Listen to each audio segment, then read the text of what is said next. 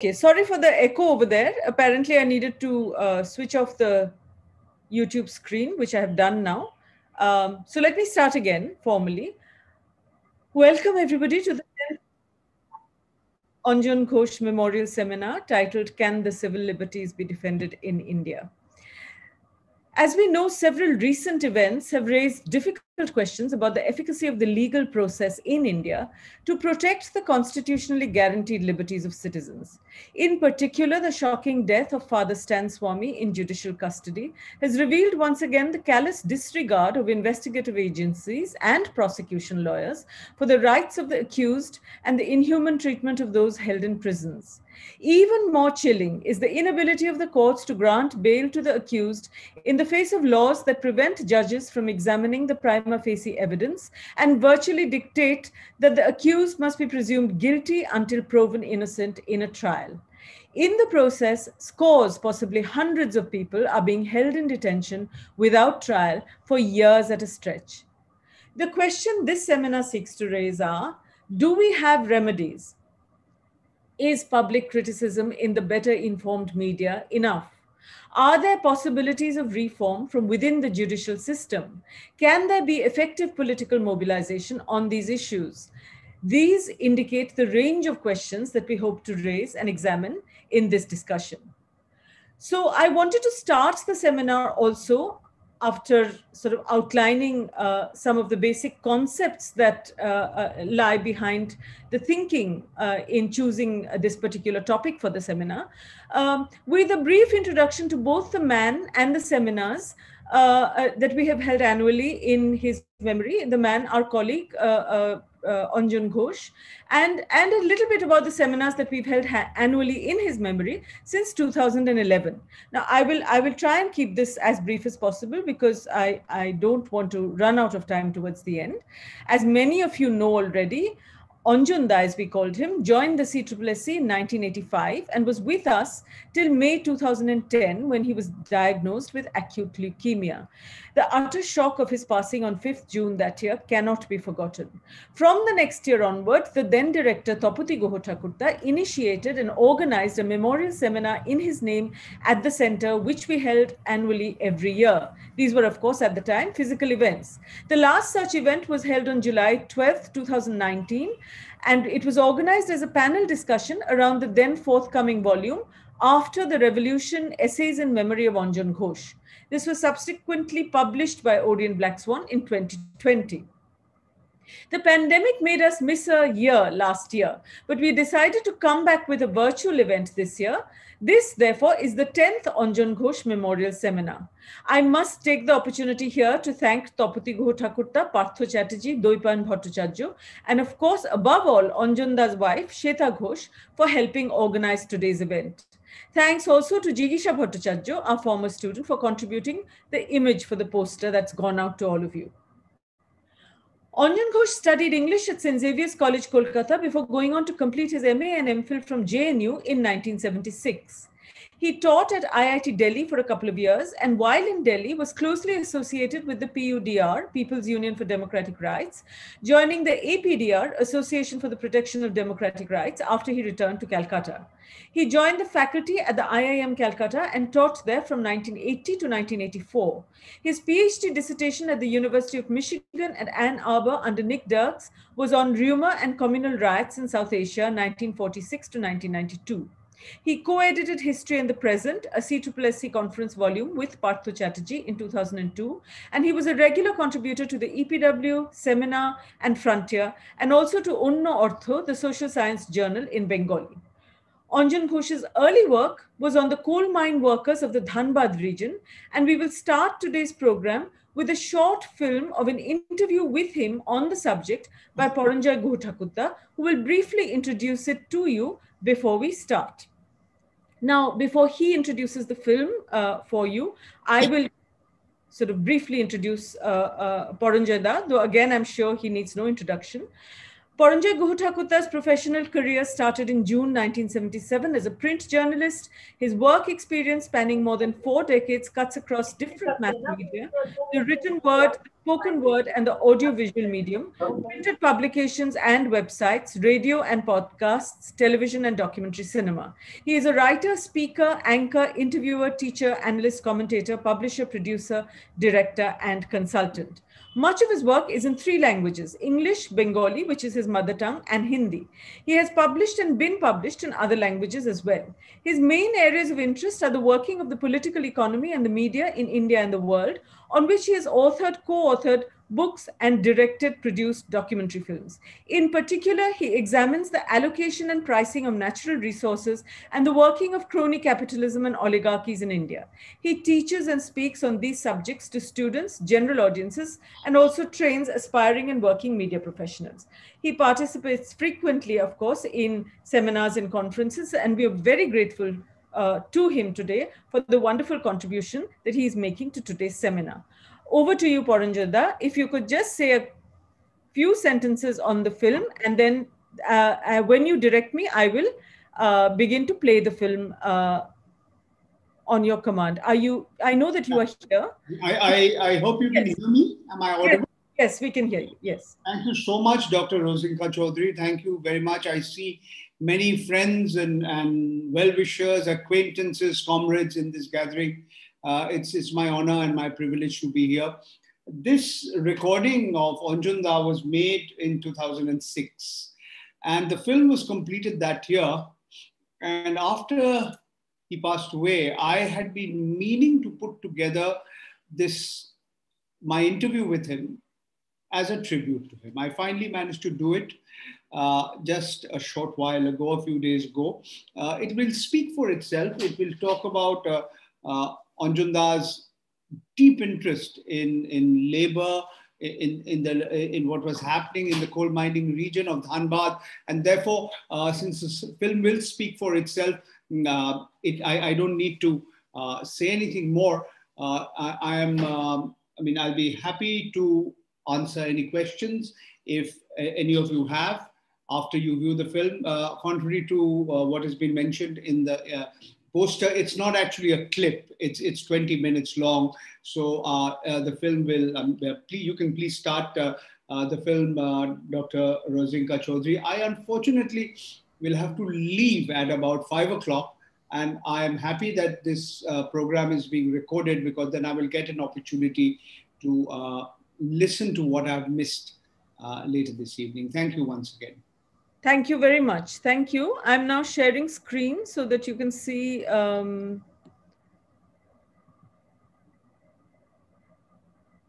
my screen, hopefully. Can everybody see the screen? Yes? Sorry? Screen দেখা যাচ্ছে? Yes, ma'am. Okay, thank you. Let me start playing it then.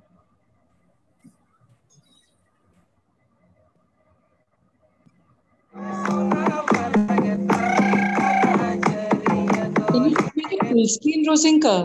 Sorry? Can you make it full screen? Yeah, full screen. There you are. No, that was full screen, sorry.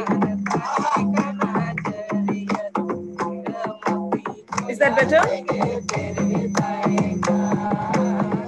Yes.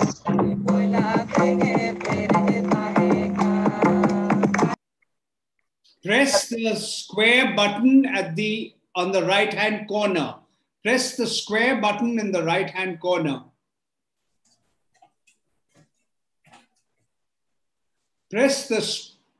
Rosinka, press the square button on the right-hand corner. I have done that. Coming from the neighboring village, Rosinka, right-hand corner of the small screen. Tribals. Sorry, should I just pause this then? Pause a little. Right-hand corner of the small screen. Right-hand corner. Right-hand corner. Where you paused it, that's a small screen. Go to the bottom right. Yes, that's the one. Right. Yeah. Okay. All done now? Can I resume? Yes. You can begin from the beginning, maybe. Yeah.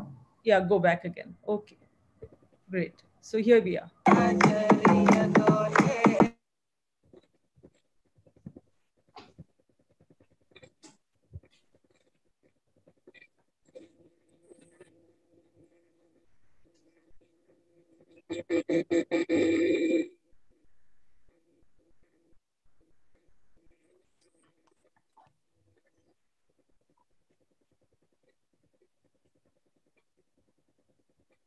I don't know, it's not playing on mine.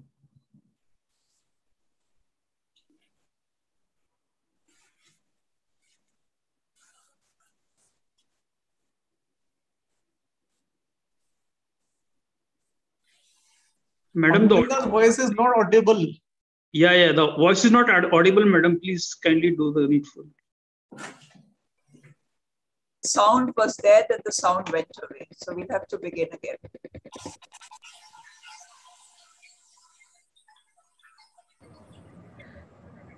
So I'm being told on the phone that my Wi-Fi connection is too slow for this to be played on the full screen. So I will need to reduce the size of the screen, if that's all right. Is this how, would this be better? Can you see the screen now? Yeah. So I'm yes, playing we can this. see. Yeah, I'm playing this. Just we shall just check it for sound again. From the neighbor. Going back a bit. Is that better? It's fine now. Okay, thanks. Thank you.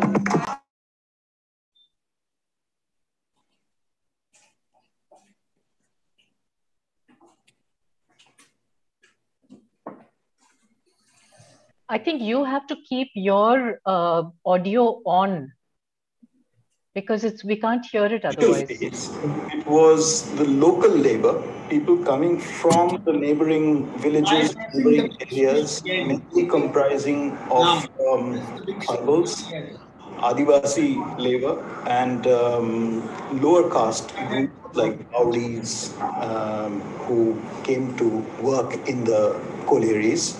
And basically, they were the people who cut the pits. You know, they dug the pits, and they also worked underground as a family team most of the time, especially the Adivasi labor. The second phase comes with certain kinds of technological innovations, and that is once underground mining, becomes the norm, and people have to go underground and in the carriage, and they have to sort of cut through the seam. That is when they require specific kinds of technology, like sometimes they use blasting, sometimes they use coal cutters, machine coal cutters. That is when there is a change in the labor force, and upcountry labor, mainly coming from North Bihar and Eastern UP. These people begin to come in to work as slightly more skilled workers. And the third phase is after nationalization. After nationalization in 1971, when you have a large-scale sort of eviction of the Adivasi workers and replacement by sometimes by upcountry, again, North Bihar and sort of Eastern UP people coming in to work. Also, sometimes, people from mafia gangs, who were working as watch and ward staff, people who used to sort of act as kind of the hooligans of the colliery owners, to maintain law and order, to sort of dominate the workers. Some of them become enrolled as workers, although they don't actually do the work underground.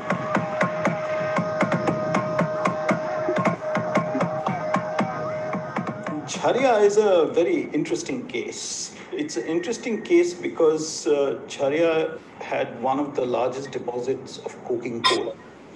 Coking coal is very scarce in our country. I mean, the kind of coking coal that Jharia had is very scarce in our country, and consequently it is pretty high value sort of coal. Now, that kind of coal had to be mined at a great depth. And consequently, the labor had to be sort of disciplined and controlled. Now, there were various mechanisms of discipline and control. These were used. For instance, there was a whole system of operations which was utilized during the Second World War in order to increase production for the war effort.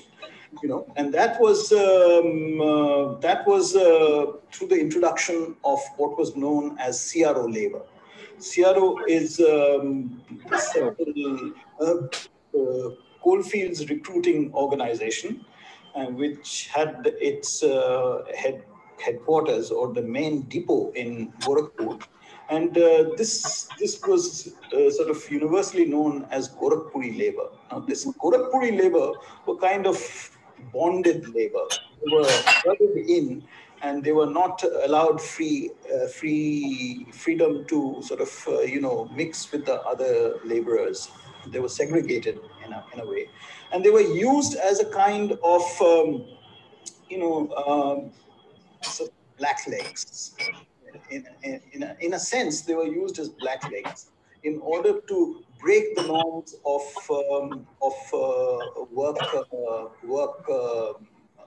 break the norms of production, let us say, and increase production at a very rapid rate.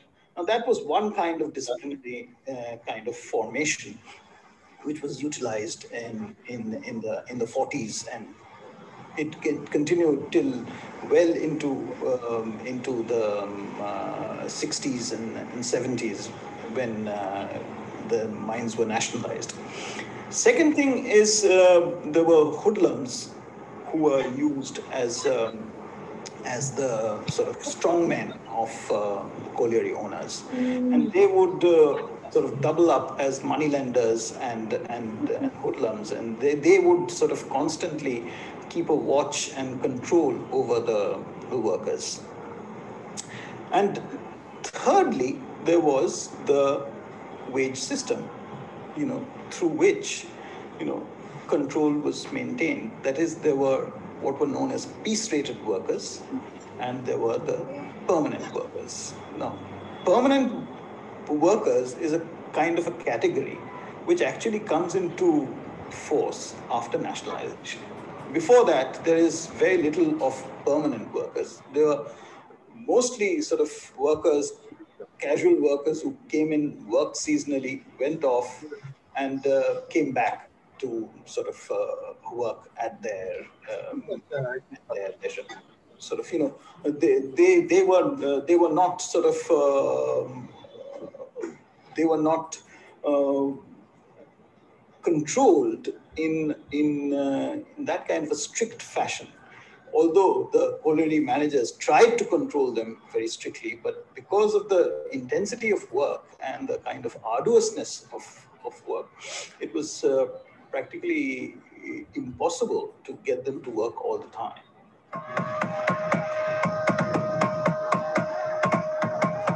This paradox is prevalent in all the places where you will find natural sort of deposits or mineral deposits. Entire Jharkhand, which has a very rich sort of mineral deposit under the ground, has overground, its population are very impoverished and destitute. Now, why is this so? The question is very simple. Extractive industries require particular kinds of labor. The people who are residents of local residents, the Adivasis, they are mainly employed, if at all, at the lowest rung of the work hierarchy. They work as unskilled labor most of the time. They're mostly uneducated and consequently cannot climb up the scale into the skilled category. The skilled laborers are mostly from outside. As a result, the local population is denuded of the wealth that lies under the ground in different ways. Firstly, because of the extraction, there is a drain of the mineral wealth. Secondly, because of the sort of lower grade work that they do, they get pittance for a wage, and often are even denied that pittance for various reasons, for indebtedness, for drinking, or for various other reasons. Thirdly, there is another thing that needs to be understood, and that is, you see, these people are never trained or skilled enough to take up sort of higher level positions. So there is, the wages also are sort of very low for the unskilled workers. The other reason is that because of mining, the cultivable land undergoes deterioration because the surface moisture is drained away. It sort of drains away into the cavities that are created by mining. And because of that, the fertility of the soil, topsoil, becomes very low, and agricultural production suffers considerably. So you have all these three reasons why the people of the locality, the Adivasis mostly, on whose land these natural sort of deposits or mineral deposits are available, they are the worst sufferers.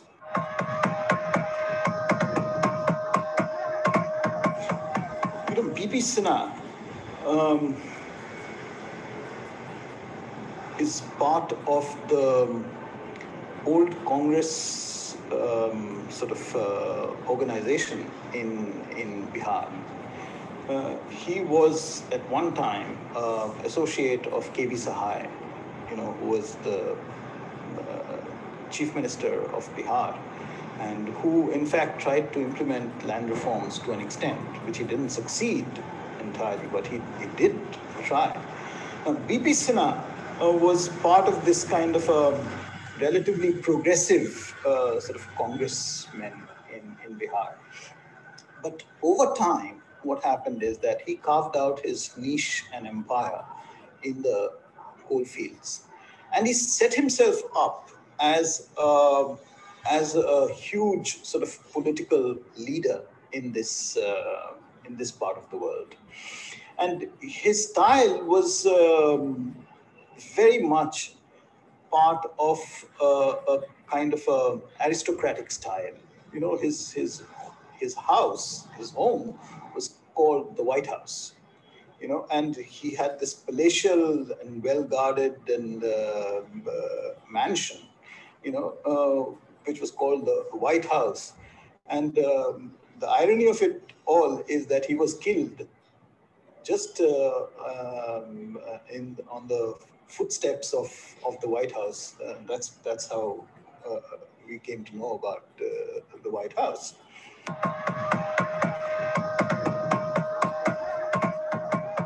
Surajdev Singh is, of course, BP Singh's sort of successor, his right-hand man, person whom he groomed, actually. But Surajdev Singh does not form part of the elite circles of the Congress leadership. He came from the ranks. He was a labor contractor, and because he was from the labor contractor, although he learned the ropes, he didn't have the cultural elan of BP Sinha. So when Surajdev Singh came to dominate the field after BP Singh's death, he was far more of a predator rather than operator like BP Singh.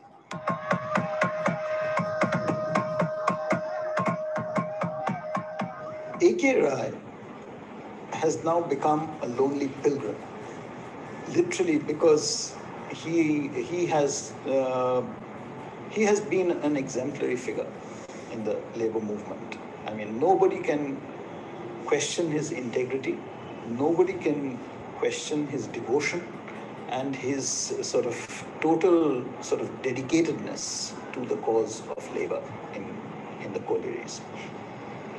But you see, the collieries have now become a kind of a bottomless pit.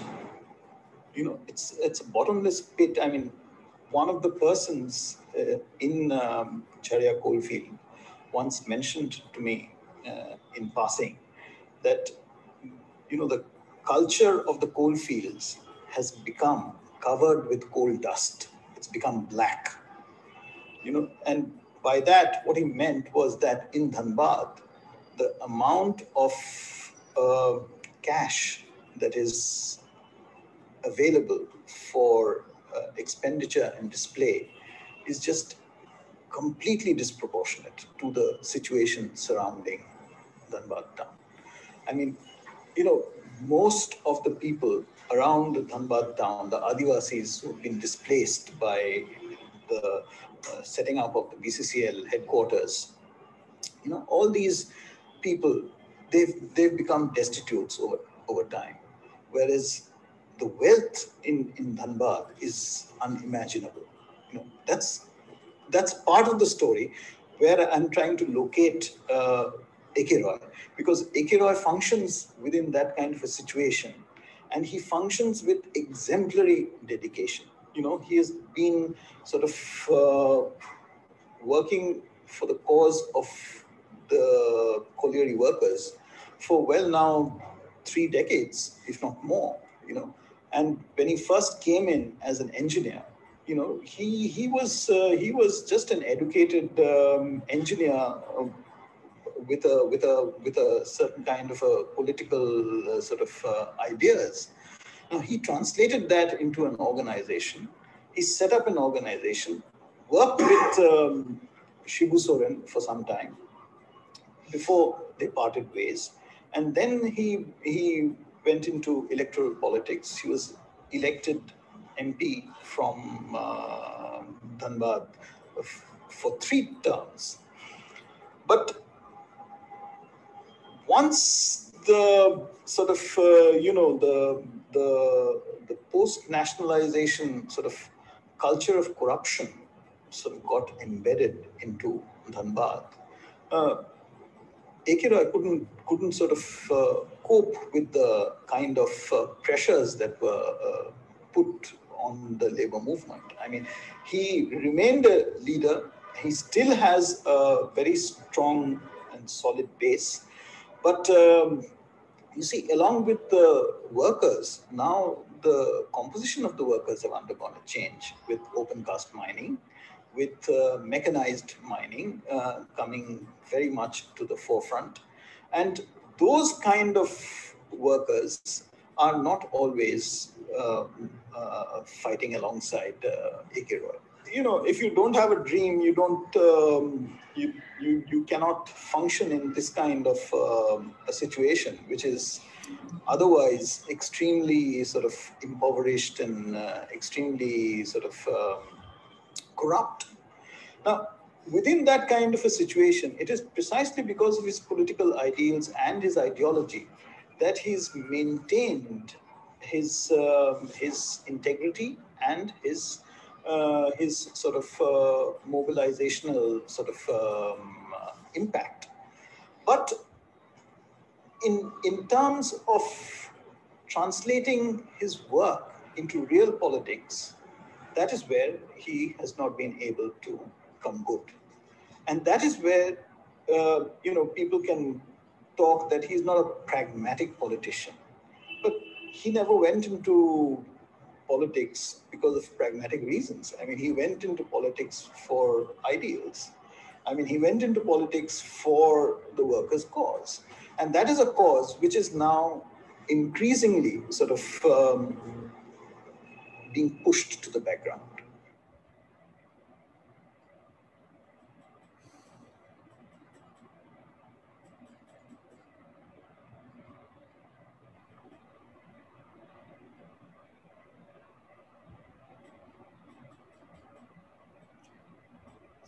So, I'm sorry, how does one come out of this? Stop share screen. Stop screen sharing.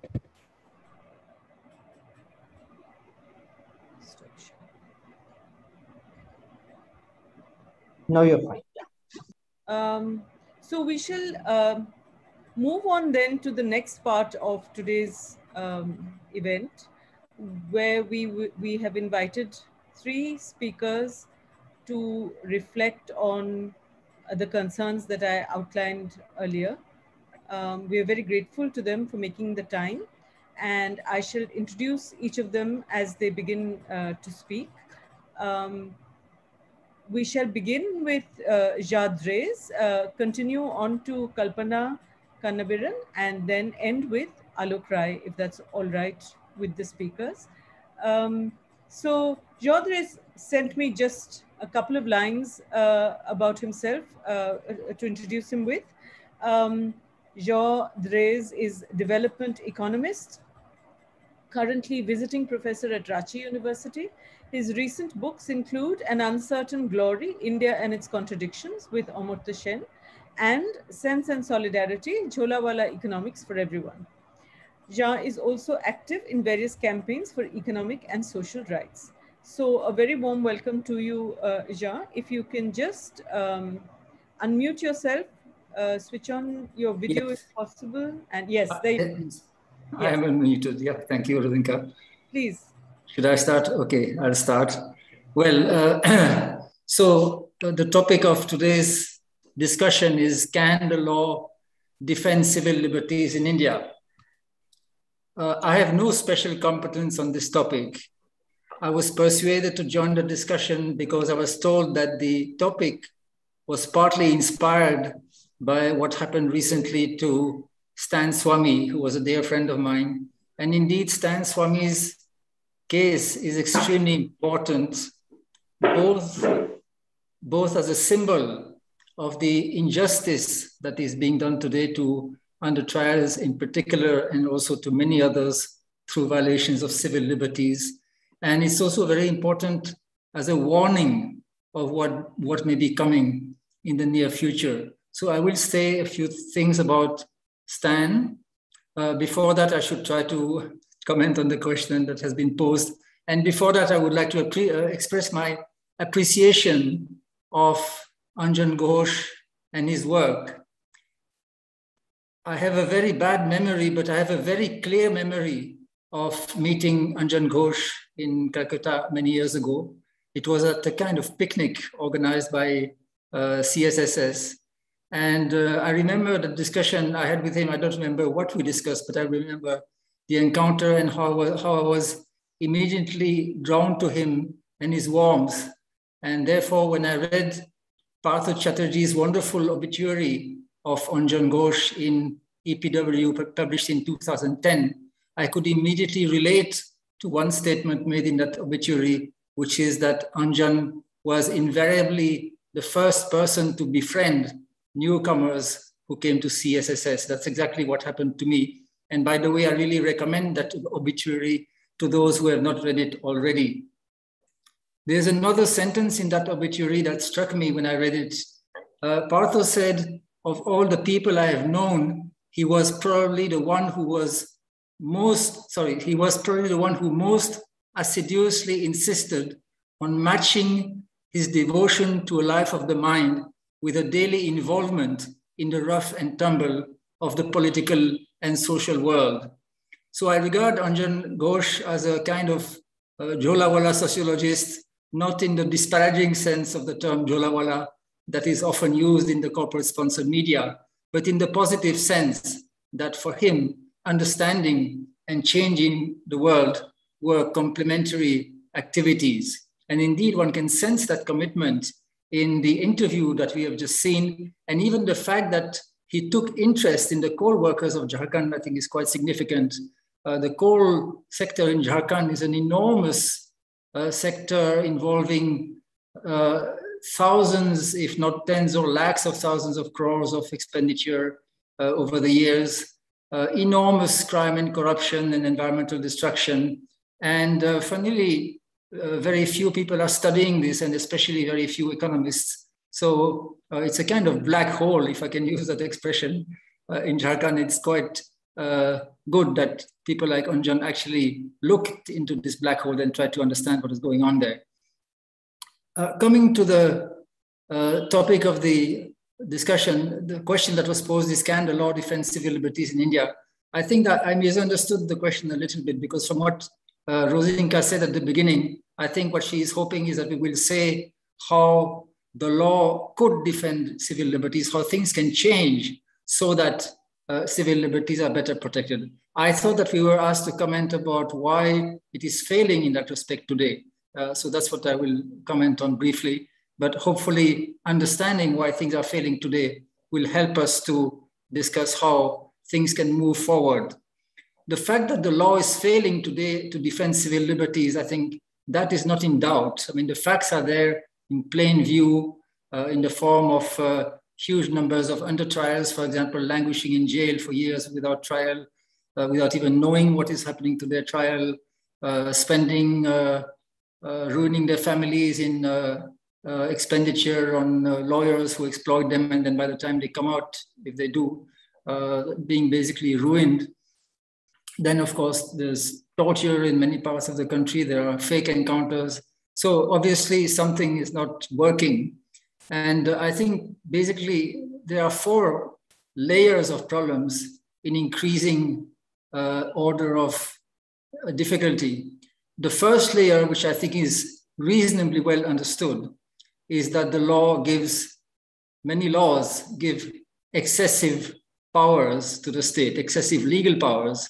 We have a whole series of laws like AFSPA, UAPA, the sedition provision in the IPC, and then many state laws like the Chhattisgarh Special Public Security Act, the Jammu and Kashmir Public Safety Act, and so on and so forth. And all these laws give extraordinary powers to the state, and in particular to the police and armed forces.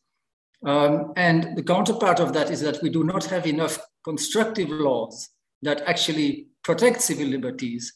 For instance, India still doesn't have, to the best of my knowledge, a Prevention of Torture Act, which is quite extraordinary because India did sign the UN Convention Against Torture. And one would hope that there's no reason to oppose the Prevention of Torture Act, but there seems to be great resistance. And that's presumably reflects the fact that there are a lot of people in positions of power who think that without the use of torture, it's not possible to look after law and order. The second problem is that these laws are bad enough, but on top of that, they can be easily abused. They can be misinterpreted because there's so much scope for interpretation. For example, in the UAPA, the term unlawful activities is defined in a broad manner, which includes, for example, any action which causes or is intended to cause disaffection against India. Now, what is disaffection against India? It's not even defined in that act. In other places, it's defined to include things like feelings of enmity towards the government or India. So, what are feelings of enmity? How do you assess these feelings? I mean, all this is basically left to interpretation, and therefore it's very easy for these laws to go well beyond what they ostensibly aim to do. The third layer of problems, which is less often discussed, is that the laws are bad enough. On top of that, they can be misinterpreted and abused. But on top of that, there is a problem of state contempt for the law. Very often the state actually ignores the laws and goes beyond them and abuses civil liberties. This is a point that my friends in Kashmir often made, that they say our problem is not just AFSPA and all that. That's part of the problem. But it's also that the Indian government violates the law that are there. For example, to my knowledge, there is no law in India that permits torture, and yet torture is routinely used in many parts of the country, including Kashmir in particular. the use of torture in Kashmir is frighteningly routine. This has been documented in great detail in many reports of the Jammu and Kashmir Coalition of Civil Societies. These reports really make for chilling reading. They describe the methods in great detail. They include vast numbers of testimonies that are consistent with each other and make it clear that they are not fabricated. And if you don't believe these human rights organizations, you can always listen to the police themselves. I mean, there are police officers like Davinder Singh, for example, the person who tortured Afzal Guru, and actually boasted about it in an interview with Parvez Bukhari. I think it's worth quoting a few lines of that interview because it's really frightening. This is what he said. He said, "I did interrogate and torture Afzal Guru at my camp for several days, and we never recorded his arrest in the books anywhere. Afzal's description of torture at my camp is true. That was the procedure in those days. And we did pour petrol in his arse and gave him electric shocks. But I could not break him. He did not reveal anything to me despite our hardest possible interrogation." And then a little further, he says, "I had a reputation for torture, interrogation, and breaking suspects. If anybody came out of my interrogation clean, nobody would ever touch him again. He would be considered clean for good by the whole department." So not only is this person boasting of being good at torturing people for days, but on top of that, what he's saying is that I was so good at torturing that if I tortured somebody for days and that person did not confess anything, then we could be certain that he was innocent. In other words, he was boasting of having tortured innocent people for days, and yet no action is taken on this, and it has not even caused the kind of shock that it should have caused at that time. So this is the situation in Kashmir, and not only in Kashmir. And finally, the fourth problem, perhaps the hardest, is that, which reinforces the third one, is the problem of impunity, that the victims, or anyone for that matter, finds it virtually impossible to hold the state accountable when it violates civil liberties and breaks the law. There's no recourse in practice. Many victims are not even allowed to file complaints. And if they file complaints, they don't get anywhere, or they are harassed. For instance, just to come back to the case of Kashmir again, the last time I went there a few years ago, I learned that from a recent RTI, it had been learned that there had so far not been a single instance of police or army personnel being prosecuted, even in cases where they had been found to be responsible for human rights violations, because that requires the permission of the state, and the state so far had never given permission to prosecute. So I think these are the problems that we have to think about. I will not have a lot to say right now about how one can address these different problems, except to say that it seems to me that one possibility is to try to persuade the opposition parties that they are in the line of fire and that they really need to commit themselves to legislation that deals with these civil liberties violations in the future. I don't think we can have much hope of change under the present regime, but maybe we can have some hope of persuading the political parties to see that sooner or later they are also going to be victims of these kinds of abuses, and that therefore they have a stake in committing themselves to change. There's some background noise somewhere. Maybe somebody needs to mute. I'll conclude with a few words about the case of Stan Swamy, because as I said, it's a very important case. Stan Swamy was a friend of mine. A lot already has been written about him and what happened to him, so I don't have to repeat the facts. He was an extraordinary man, remarkably gentle, honest, courageous. He was a man of principles who lived by his principles until the end. And when he said, I am willing to pay the price, when he went to prison, I think he meant that he knew that he might never come back, but he was ready for it. So I have a lot of admiration and affection for him.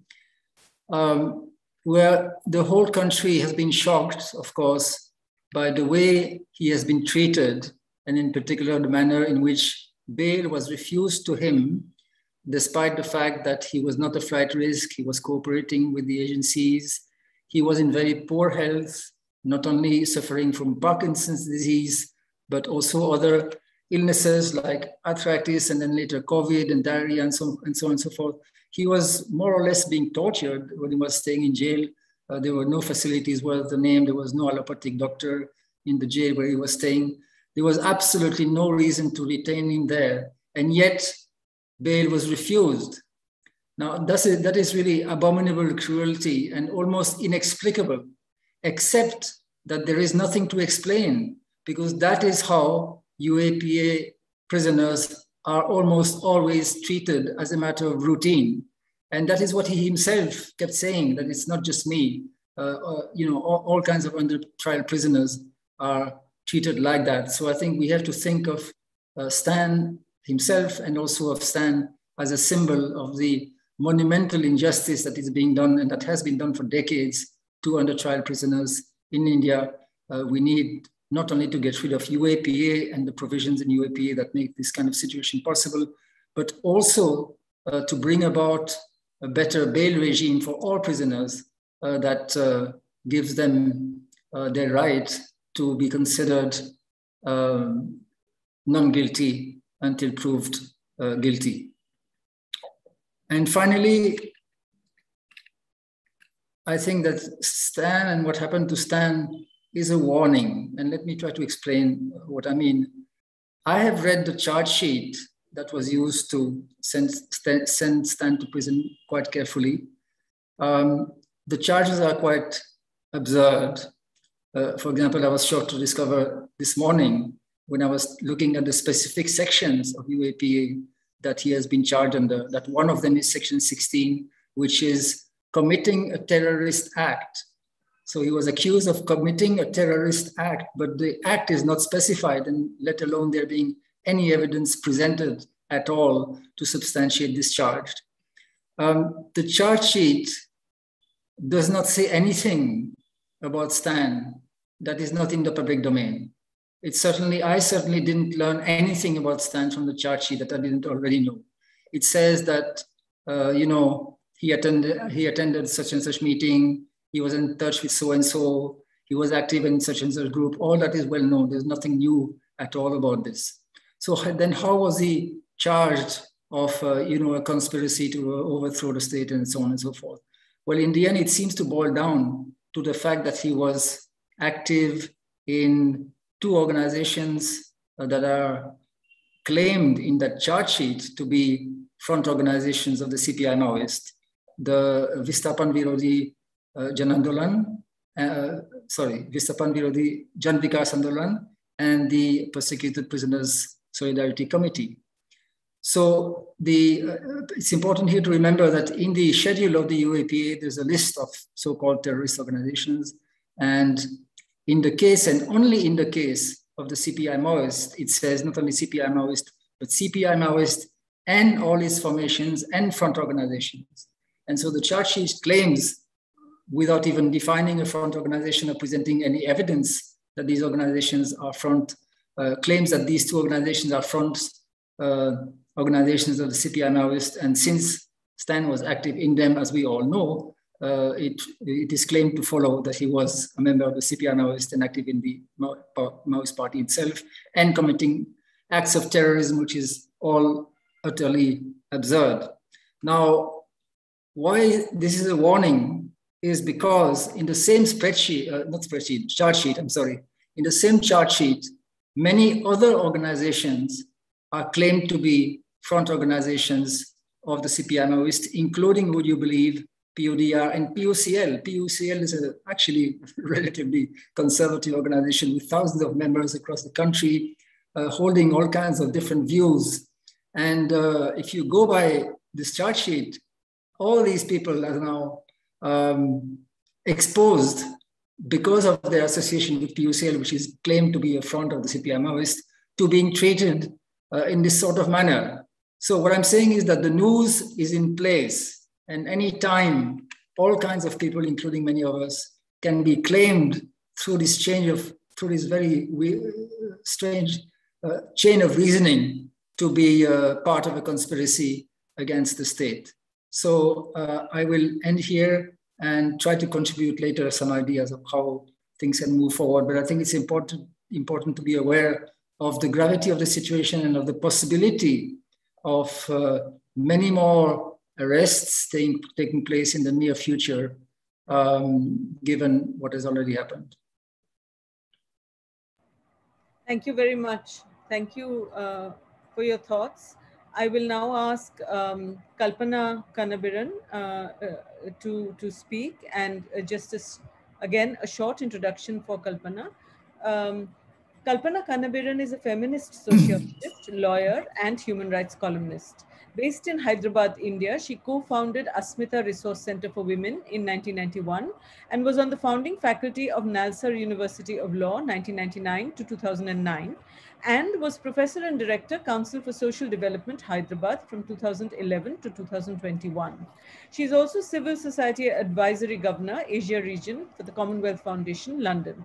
She is the author of Tools of Justice, Non-Discrimination and the Indian Constitution. This came out in 2012. And among her recent books are Migration, Workers and Fundamental Freedoms, Pandemic Vulnerabilities and States of Exception in India, 2021. Gender Regimes and the Politics of Privacy, a feminist rereading of Puttaswamy versus Union of India, 2021. And Law, Justice and Human Rights, Short Reflections. This is forthcoming also in October 2021. So a very warm welcome to you, Kalpana. Thank you so much for making the time to be with us. The floor is yours. Thank you, Rosinka, and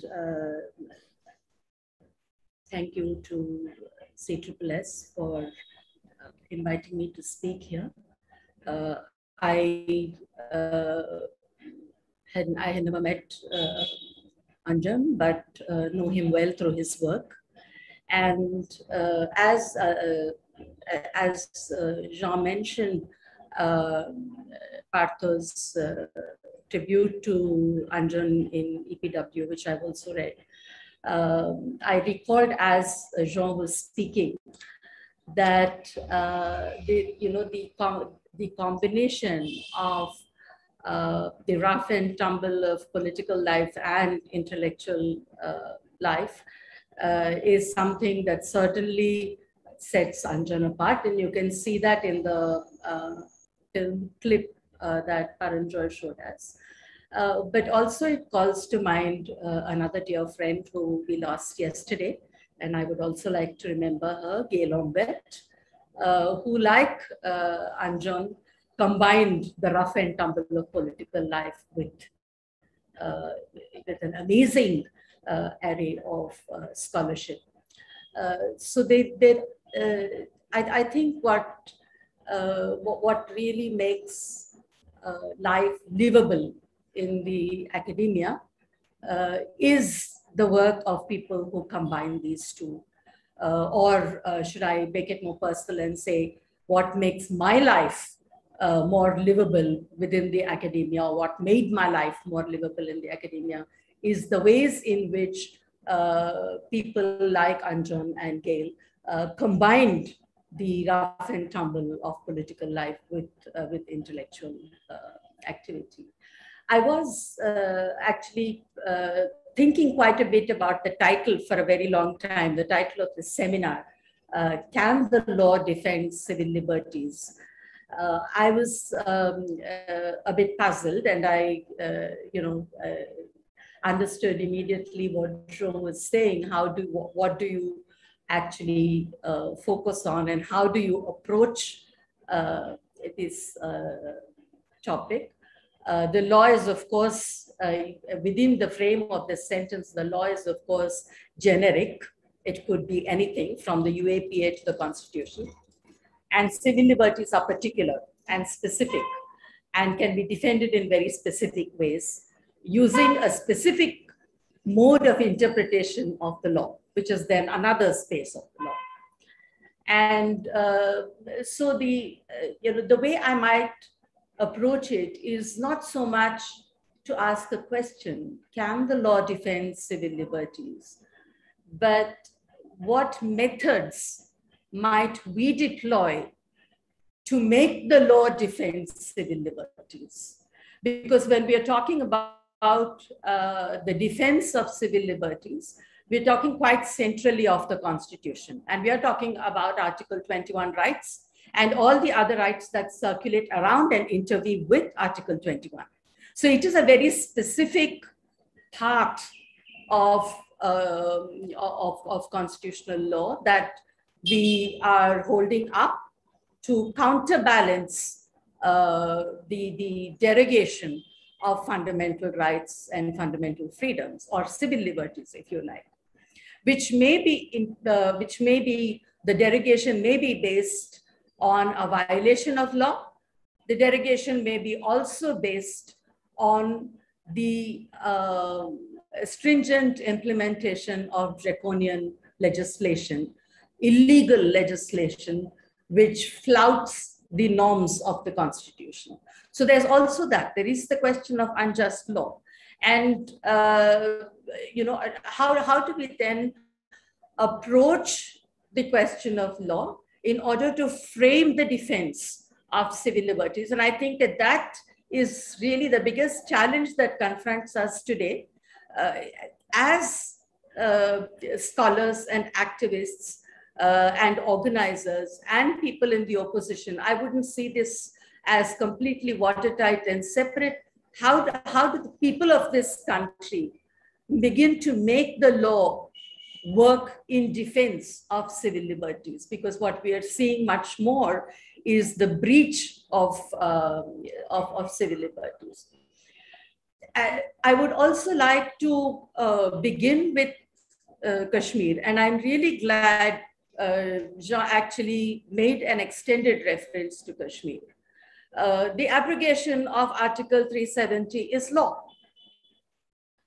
The unregulated use of the Public Safety Act triggering arbitrary arrest is law.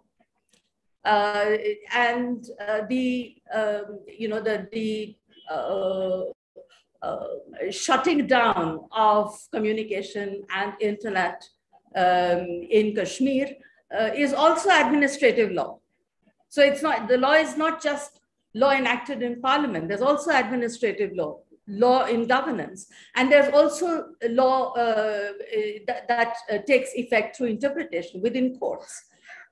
So the shutdown of internet in the valley, the shutdown of communications, the shutdown of supplies, and the barricading of the state, the reduction of the state, and the barricading of the state and the disappearance of the state and its reduction to 2 union territories are all law. What does it do to the people? How do we even begin? We know the specific violations that have happened over the span of 3 decades or more. But how do we begin to understand the defense of civil liberties if we put Kashmir at the center of the Indian understanding of civil liberties? How would that understanding shift? Would that understanding shift at all? If it would, what are the lessons Kashmir has? What are the lessons that Kashmiri people have to teach us about making the law work to defend civil liberties? This is really a huge question before us. And I do think that in speaking about the defense of civil liberties and in talking about the relationship between law and civil liberties, Kashmir must be the starting point and at the center of our reflections on where and how we have gone wrong and where the solutions might lie and what the methods might be. We, of course, have the case of Father Stan Swamy. We have the case along with Father Stan Swamy, and Father Stan Swamy's death is, capital punishment by other means. And let's make no mistake about it. it is nothing less than the death penalty.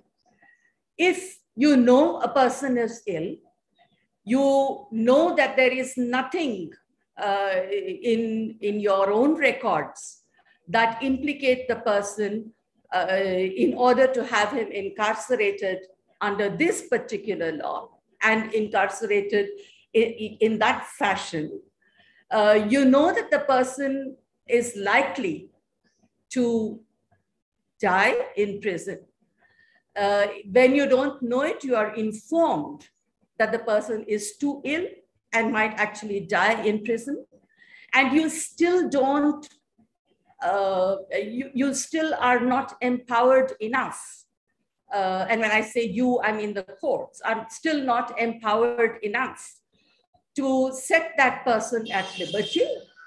What that default setting does is that it confirms the imposition of the death penalty by other means. And unless we begin to take note of the ways and the extent and the gravity of jurisprudential dissociation, I don't think we can even begin to understand how the law may defend civil liberties. Because let's also remember that when Father Stan Swamy died, the judge in the Bombay High Court, in fact, said a few words, not a whole lot, praising Father Stan Swamy's dedication and his commitment and his work. And the NIA took objection. Since he was a prisoner under UAPA, the NIA took objection. The NIA could well take objection, but what did the court then do? The judge withdrew his comment. So there is a term that Justice Leela Seth used in the context of Section 377 when it was still in place. She used the word judicial pusillanimity. And I really think that what we are seeing large scale with very, very few exceptions, the exceptions mostly in dissenting opinions, is the playing out of judicial pusillanimity. And I think that we really need to, and the question also that looms before me is, how are we going to push our way through this? It can't be just the question of waiting till individual judges retire, or it can't be a question of waiting till the opposition comes to power, because we don't know what part of that motley opposition will come to power. We don't know that the opposition that comes to power will actually defend civil liberties. So unless, as citizens, we have a program shift that encompasses the diversity and the plurality of responses and experiences to this large-scale derogation, there is no way that we can hold either this government or the governments after it to account. And really the question is, how do we hold this government to account? And the related question is, how do we hold courts to account? The fact, of course, remains that the UAPA has very stringent provisions. But those stringent provisions are not identical where it concerns terrorist activities that may be anything, and terrorist organizations which are listed in the schedule. If you look at the judgment in the Safura Zargar case, the trial court judgment in the Safura Zargar case, you will see that there is a conflation between terrorist activity and terrorist organization. And the terrorist activity that she is actually accused of is participating in a roadblock, in a chakka jam, and the refusal to give bail is not something that is inherent in a law. The refusal to give bail is part of a considered rational decision by the judge in interpreting the law, and that is yet another part of the law. So you have the enactment. The enactment may be just or unjust, but you have the interpretation of the enactment. Even an unjust enactment has savings, and the interpretation can set an unjust incarceration right, because there is no law that is above the Constitution, and the Constitution affirms and insists on the right to human dignity, on the right to life with dignity, on the right to fair trial, on the right to personal liberty, except according to procedure established by law. That procedure established by law must be due process and must be fair and transparent and must be seen to be so. So there is a lot that actually relies on the wisdom and the commitment and the courage of individual judges. So when a bail application comes before a judge, what is the way in which the judge ought to approach that bail application? There is something in the law called the proportionality standard. The proportionality standard is quite simple. It's just how do you balance the means and the ends?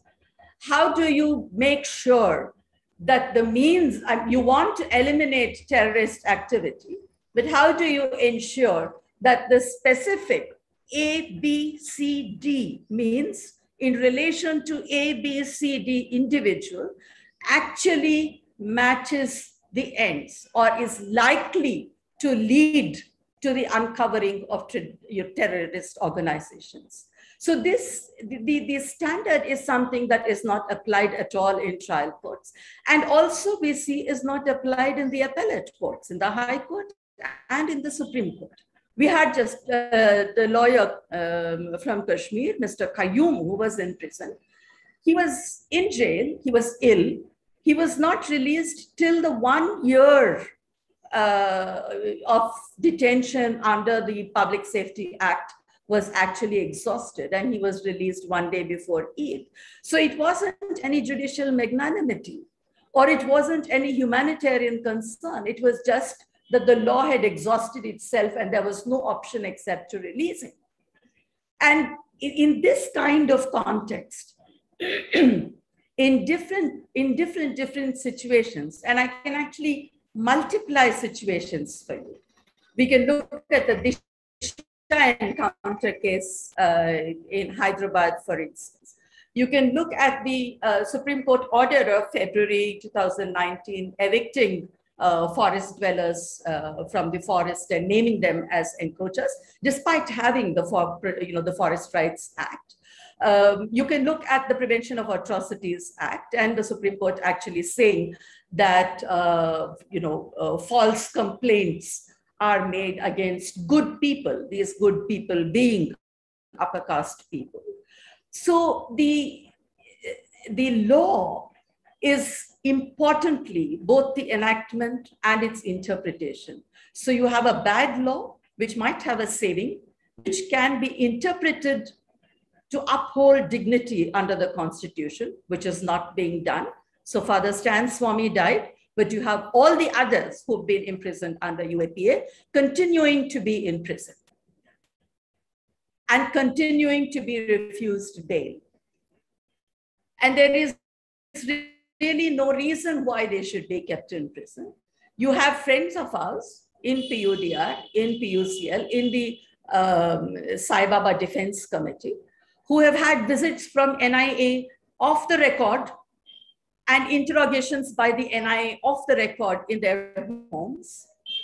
And there is a soft targeting of intellectual and civil libertarians that is underway even as we speak. The death penalties, there is also the death penalty by other means. There are disappearances of entire states. Forget about people. We were earlier talking about disappearances of people. We're talking about disappearances of entire states now. And then you have the morphing of good law into bad law under the watch of the Constitution and the Supreme Court of India. So the task before us as scholars, as activists, people invested in a radical, democratic, deliberative politics, the challenge is really before us. In what methods and what conversations are we going to set in motion in order to make the law defend civil liberties most effectively? Thank you. Thank you so much. Thank you for your thoughts. I will now ask Alok Rai to switch on his camera while I introduce him briefly again. Professor Alok Rai retired from the Department of English, University of Delhi, born and bred in Allahabad.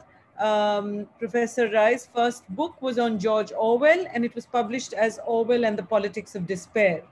He has also written influentially on the formation of modern Hindi in his book Hindi Nationalism, which was published in 2001 in Macmillan's Tracts for the Times series. His translation of Premchand's Nirmala was also published in the same year by Oxford University Press. He has been involved in the business of writing, with language and society, with modern literature, and with cultural processes in modern North India, with particular references to issues of language and literature all his life. He has written extensively on these matters. So a very warm welcome to you today, Alok. Yes, there you are. Please take over. Okay. Thank you, Radhika. Let me see. Let me get my distance right. I'm probably too close to the camera. I feel, to be honest, I feel quite unworthy in this company with Kalpana, Kannabiran, and Dreze, both with their experience both in the field of law and in the field of social action. And I feel like a kind of somewhat useless academic in this context, but I won't labor that point, won't tell you the many ways in which I feel unworthy. But I'll try and do something to justify my presence here. So thank you very much for inviting me. And let me see what I can make of the puzzle which the title of the panel discussion poses. Because of course, in some sense, the ideal relationship between law and rights is ancillary, complementary.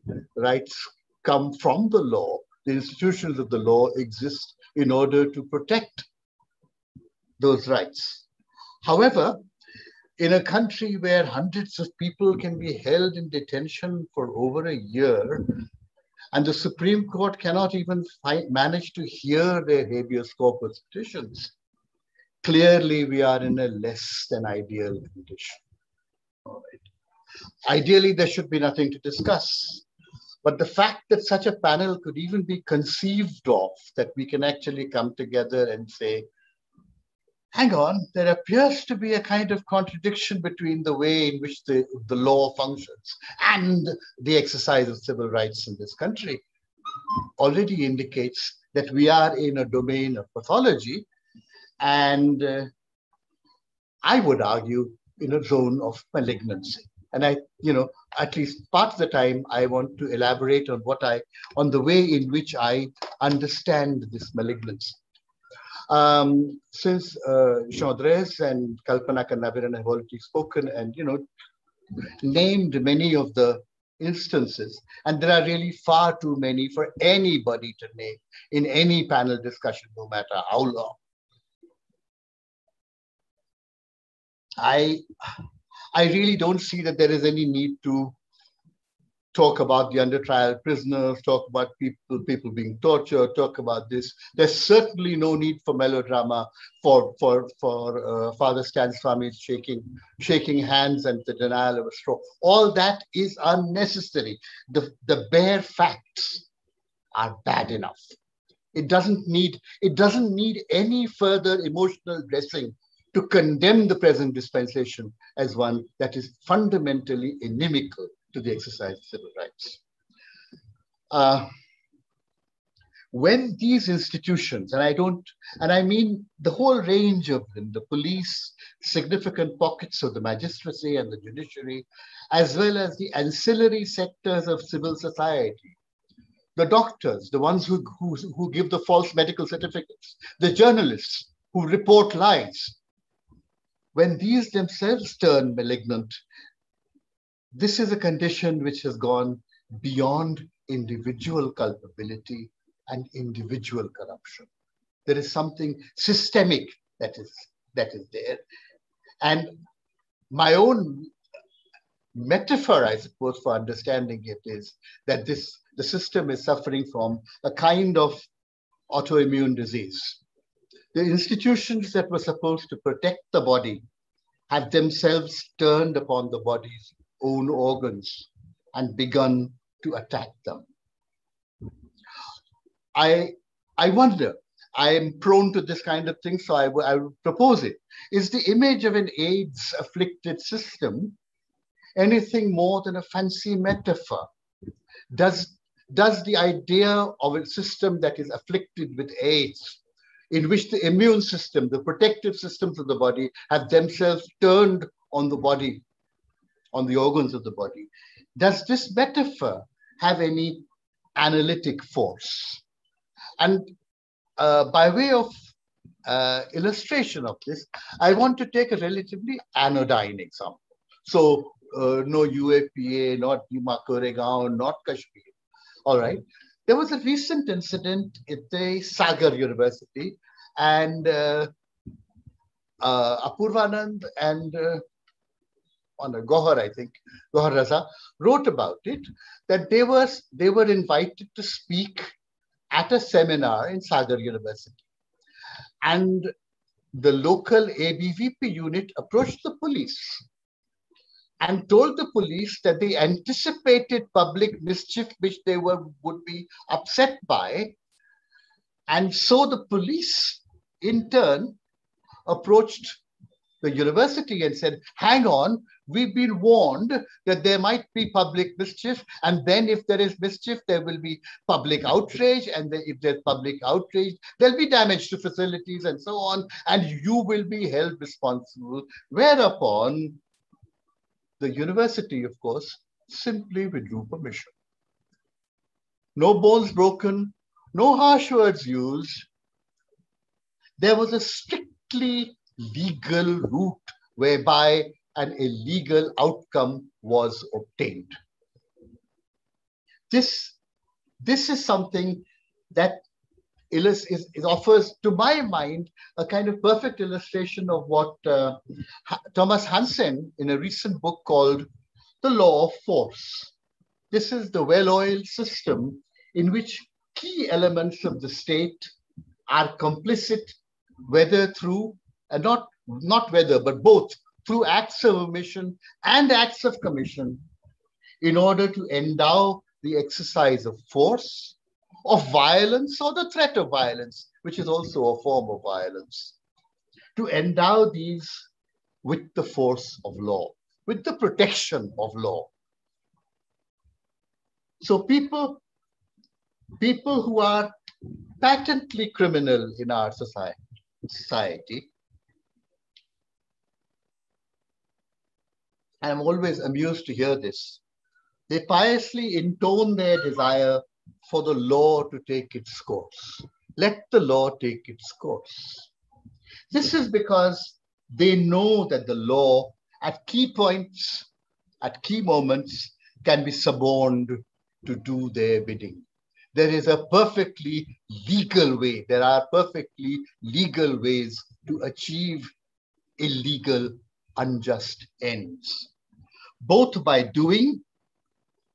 being hyper efficient about arresting, and by not doing, as in turning up late or not at all, and being slipshod in gathering evidence, in total control of the process, so as to ensure that when the law takes its own course, it always ends up in the desired place.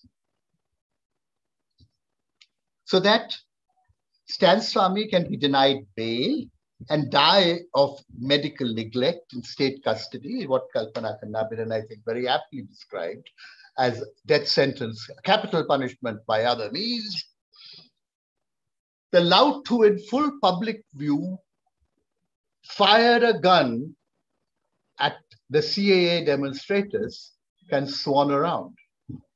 He has no problem getting bail.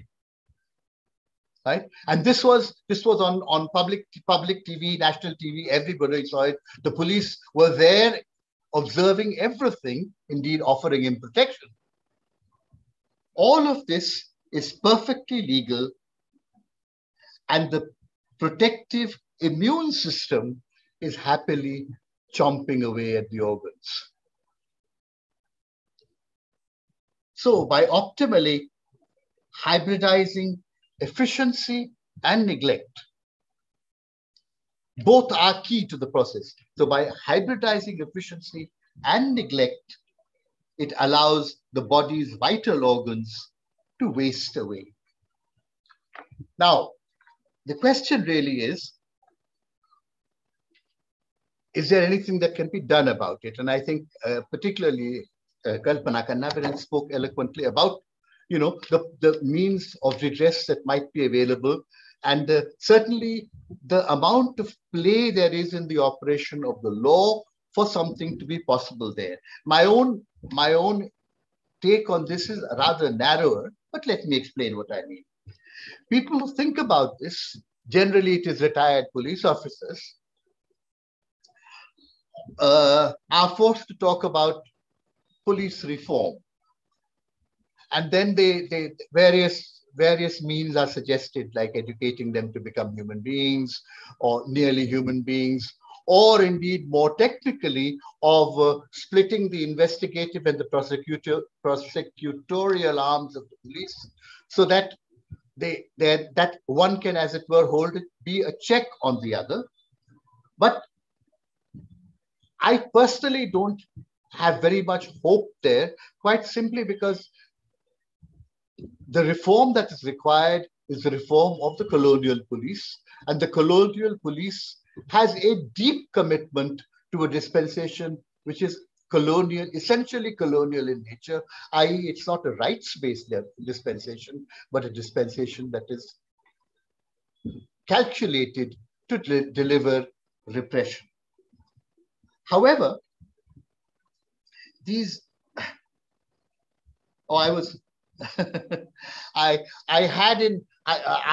doing my research for this, I came upon an oft-cited remark of Justice Mullah of the Allahabad High Court in 1961, where he said that there is not a single lawless group in the whole of the country whose record of crime comes anywhere near the record of that organized unit which is known as the Indian Police Force, unquote.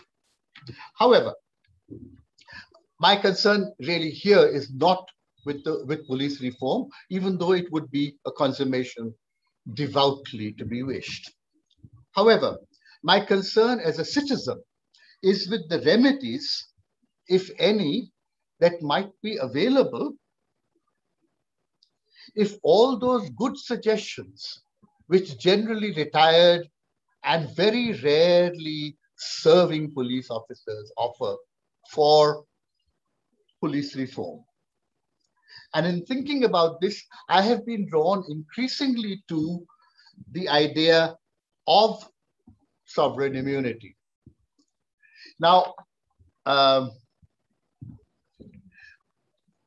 obviously, it is the notion of sovereign immunity that enables the impunity, the murderous impunity that we are dealing with when we are talking about these cases of the denial of civil liberties, and indeed capital punishment by other means. Now, it seems to me perfectly obvious, except that it is not discussed often enough in our public discourse, but the idea of sovereign immunity is a very strange one for it to be around in a Republican context. I can understand sovereign immunity being invoked in an international context, even though I recognize that there is an obvious contradiction between sovereign immunity and international law, so that one has the somewhat slightly silly spectacle of the government of India pleading sovereign immunity in a New Jersey court against the claims of Cairn International. Now, it seems like a somewhat pitiable sovereign who pleads sovereign immunity. However, I don't want to go into the tension between sovereign immunity and international law. I am particularly concerned with the way in which the notion of sovereign immunity is sought to be inserted into law within the country. Now, as it happens, the Indian state has a rather Catholic understanding of sovereign immunity. So, I mean, my own researches in this turned up a case from the early 60s when an Amritsar jeweler was arrested in Meerut on a charge of theft, and the gold jewelry that he had in his possession was taken from him. He was subsequently released, but the jewelry was not returned to him. The jewelry, in turn, was stolen by the head constable of the police station where he had been arrested. And the head constable fled to Pakistan. However, when this poor man, Kasturi Lal Jain, sought to get his jewelry back, the state council pleaded sovereign immunity. Because, of course, the head constable had been acting probably stealing within the police station. Now, it seems to me that the idea of sovereign immunity really has no legs to stand on in a republican context. And the courts have recognized this again and again. It is reassuring to know that in various cases in the state of Andhra versus Venugopal, AIR 1964 SC 33, and the state of Andhra versus Challa Ramakrishna Reddy, AIR 2000 SC 2083, are unambiguous that the idea of sovereign immunity has no place in a republic, and that the actions of the state and the actions of the agents of the state are liable under the law of torts. This is again the Supreme Court in the 2000 judgment. I quote, "The maxim that the king can do no wrong or that the crown is not answerable in tort has no place in Indian jurisprudence, where the power rests not in the crown, but in the people who elect their representatives to run the government, which has to act with the provisions of the Constitution and would be answerable to the people for any violation thereof." So, as far as the law is concerned, it is perfectly clear that there is no defense available to the state and to its agents on the grounds of immunity. However, it might be necessary to keep reminding the institutions of the state, particularly the judiciary, that there is no defense of immunity that is available to anybody. They are all open to being charged, that they are all liable for their actions. Now, I mean, to my lay understanding, I am no lawyer, but to my lay understanding, that seems perfectly clear and seems like a way of acting. Of course, the Indian state has always has both repeatedly sought to overlook the fact that the judiciary has struck down the idea of sovereign immunity, but the Indian state has also tried to weasel out of what follows from the end of sovereign immunity, and therefore what follows from being liable under torts, which is to say compensation. That the people who have been denied their rights for years, confined and incarcerated for years and years, people die there. And once again, I don't want to get melodramatic about it at all. But again, the Supreme Court in the case of, again, DK Basu versus the state of West Bengal, AIR 2004 SC7, again, reaffirmed that the state is liable.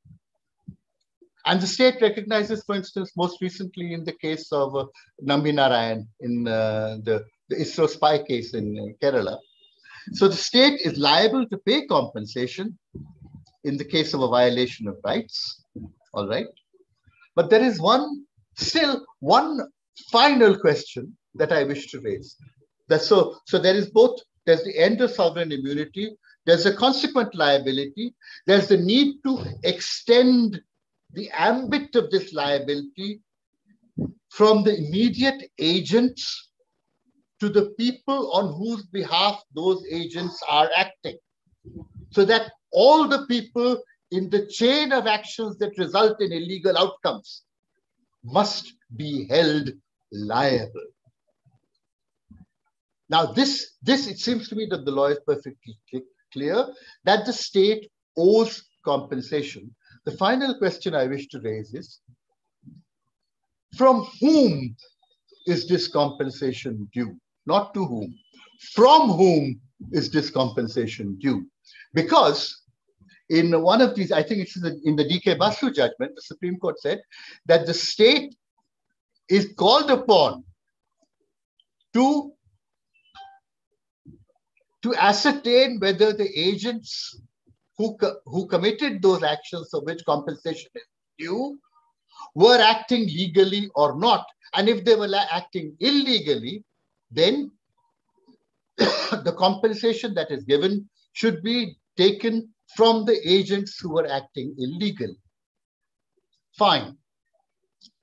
However, if the state is acting illegally, i.e., if the state is compelled to compensate, the implication is that the action of the state is illegal,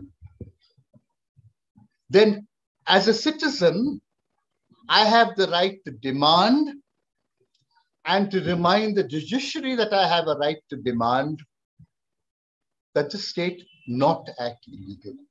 That, so to speak, the diversion of tax revenues for compensating for illegal action, whether it is in small matters or large matters like Kashmir, is still a violation of the existing and recognized laws of our own courts.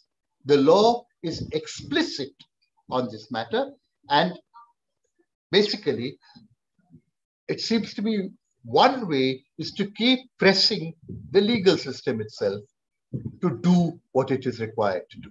Thank you. Thank you so much. Thank you, Alok. We will now throw this open to the audience. It would be better perhaps to type your questions into the chat box, but if you would rather just raise your hand, you could do that. Of course, if everybody unmutes themselves all at the same time, it will be a bit of a problem, but we could go that way as well. If you can show yourself and indicate that you wish to speak, we can take questions from there.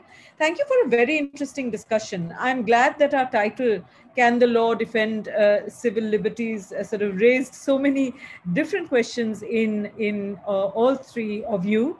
And you, each of you spent some time interpreting what we might have meant by that title. One unifying thing that seems to have come up is, without a doubt, that the law in India is under greater strain than ever before. Kashmir has been placed at the center of civil liberties in India by all of you. You each have spoken individually, not just about the judiciary, but about police reform, about courts. You have very usefully, I think, each in your own way, tried to answer the questions that Kalpana summarized as, how are we going to push our way through this? How do we hold governments and courts, and if I can add, the police to account? These seem to be the central questions in each of your deliberations today.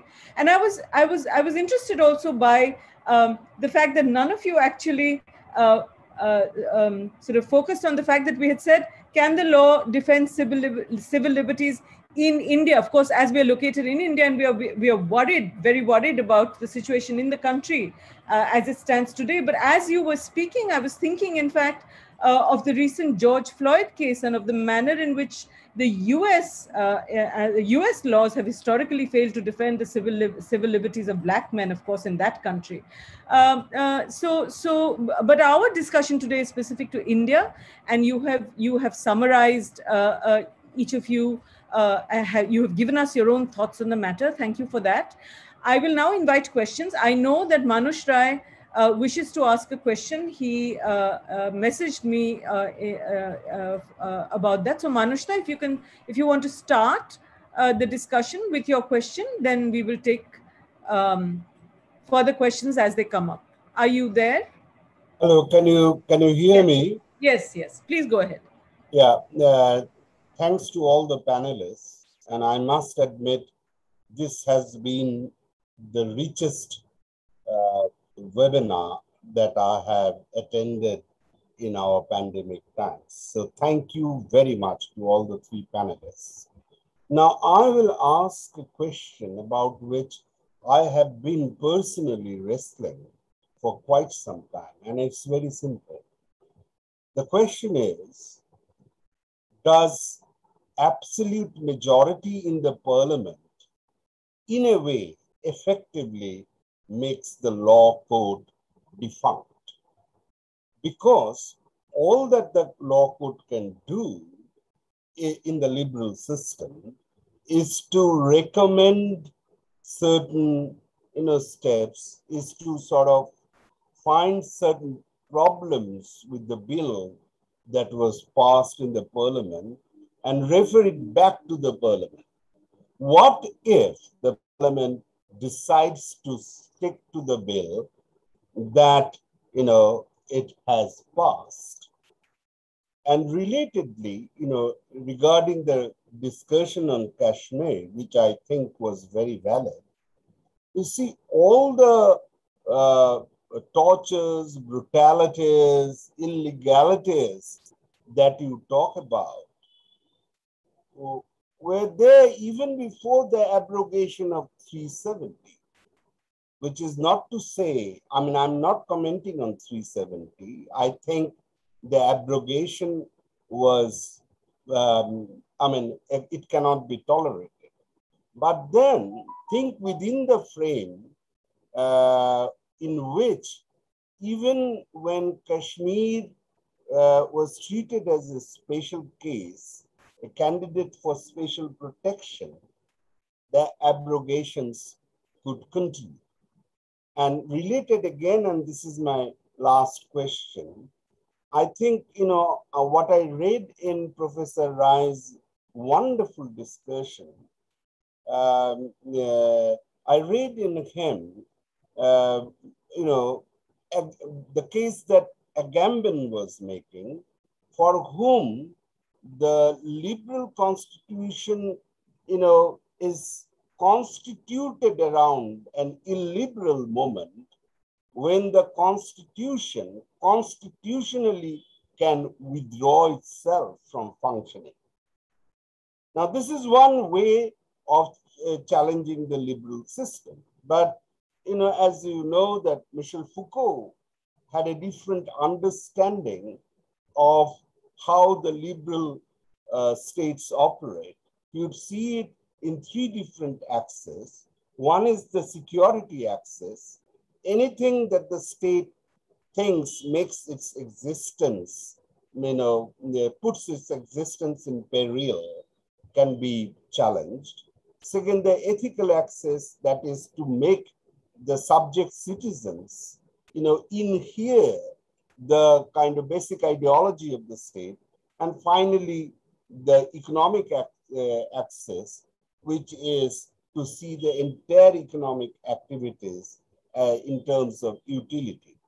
So One way of interpreting would be that whenever the state senses some peril to itself, it heightens the security axis, vis-a-vis the other two axes. So how are we going to interpret India, particularly in the last few years, when we are seeing, laws not being obeyed, and what else? So thank you very much.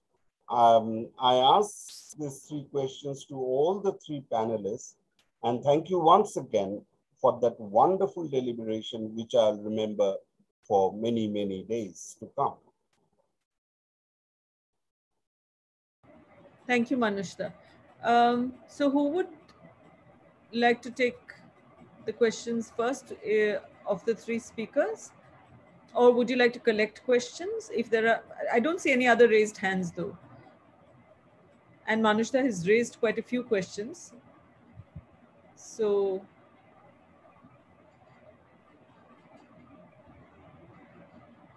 Asinka, I can just respond. Yes, please do. To two parts of what Manushta raised. One on absolute majority, and the second on Kashmir, on the abrogation of Article 370. On absolute majority, of course, I mean, if there is a party with an absolute majority in power, and they do come up with enactments like this,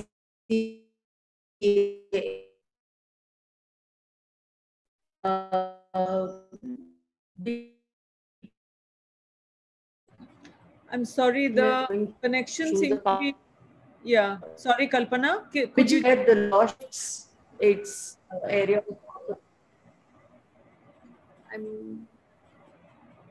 I think the sound is muted. Can't hear me? I think yeah. Sorry, the connection seems to. Yeah, it was just going dark. I mean, not visually, but orally. Manushta, did you hear the last couple of sentences? She got lost entirely. Yeah, it was lost, wasn't it? I didn't hear it as well. I was wondering whether it's my connection or... I think Kalpana's connection. I think it's frozen now as well. Yeah. Kalpana, are you there? No, it seems to have frozen. So we'll wait for her to reconnect or realize that it's frozen perhaps. Yeah. And in the meantime, if Alok or Jean would like to respond, or should we go ahead and collect her? Yeah, Alok. All right. Okay. No,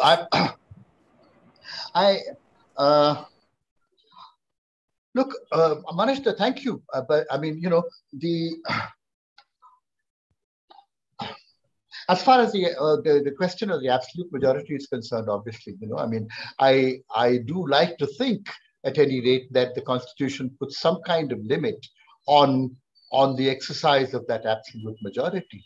But I think there's a larger point which interests me, and which is my kind of feeble take on these legal matters, which is the point that you raised about the tension between Agamben and Foucault. That or the three axes of this, the security, the economic, and so on. That on the one hand, basically that no use of language, no matter how carefully drafted the legal document is, can ever be free of play. And that it is precisely through that play of language that one seeks to shift understandings in one direction or another.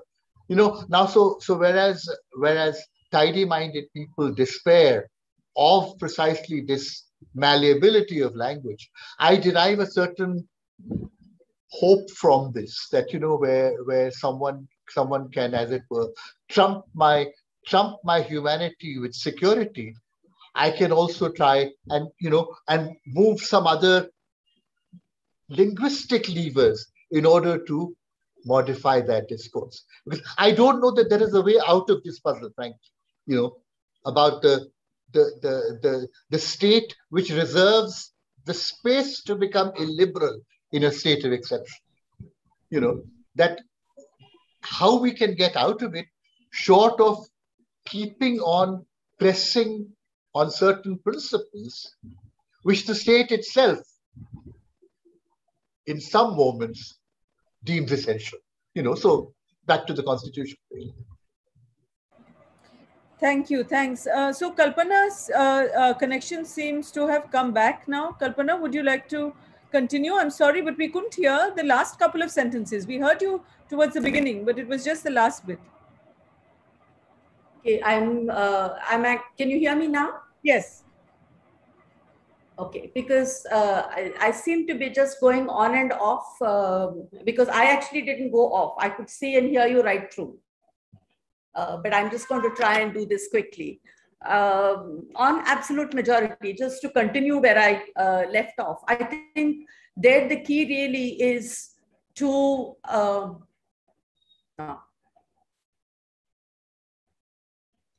can you hear me? Yes, yes, we can hear you. Okay. The key really seems to be in constitutional interpretation.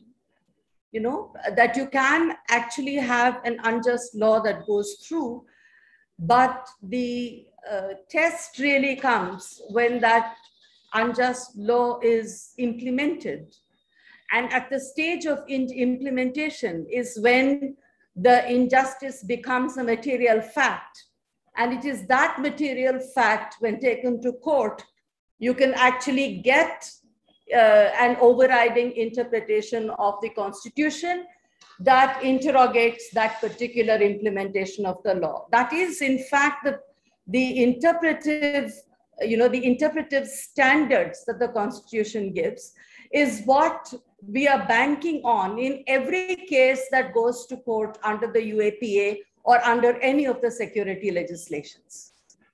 But the problem, of course, comes when courts become majoritarian and refuse to apply the interpretive standard.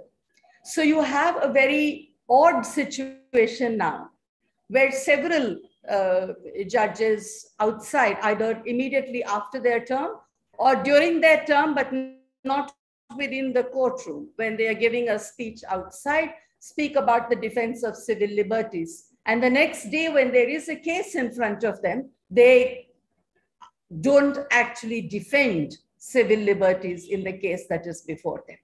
So there is this, this kind of split in the way in which the judiciary seems to act on the bench and off the bench. But if we ensure that there isn't that split, if we actually bring pressure on courts to interpret laws using the touchstone of the Constitution, which is the way they term it, I think that to a large extent, the tyranny of the absolute majority can be offset, because we can't forget that the Constitution, in fact, is a guarantee for the citizen against a tyrannical state. Your entire Part 3 gives you fundamental freedoms against a tyrannical state. So the problem really is, boils down then to working the Constitution differently. Even with the UAPA, we are talking about Father Stan Swami and all the others who have been imprisoned under the UAPA, but the UAPA was not the invention of the current regime. It was brought in by the earlier regime, but it is being used in very particular ways. Earlier regimes, it was mainly against political dissenters. In the present regime, it is being expanded and used in very, very different ways. So we fought it in the earlier regime, we must fight it now. And there have to be methods that we devise to fight. Similarly, also with Kashmir. It's like I did say when I spoke about Kashmir, that this is not something that began in 2019. It has a much, much older history. But how do we use what are the lessons we learn from that history in the longue durée and in that entire history leading or culminating in the disappearance of the state. So what does that final moment actually signal to us in terms of what mobilization strategies should be in order to entrench fundamental freedoms better? So thank you for that. Dishari Shorkar has had her hand raised for quite some time now. Dishari, would you like to ask your question yourself? You can put your hand down now if you want.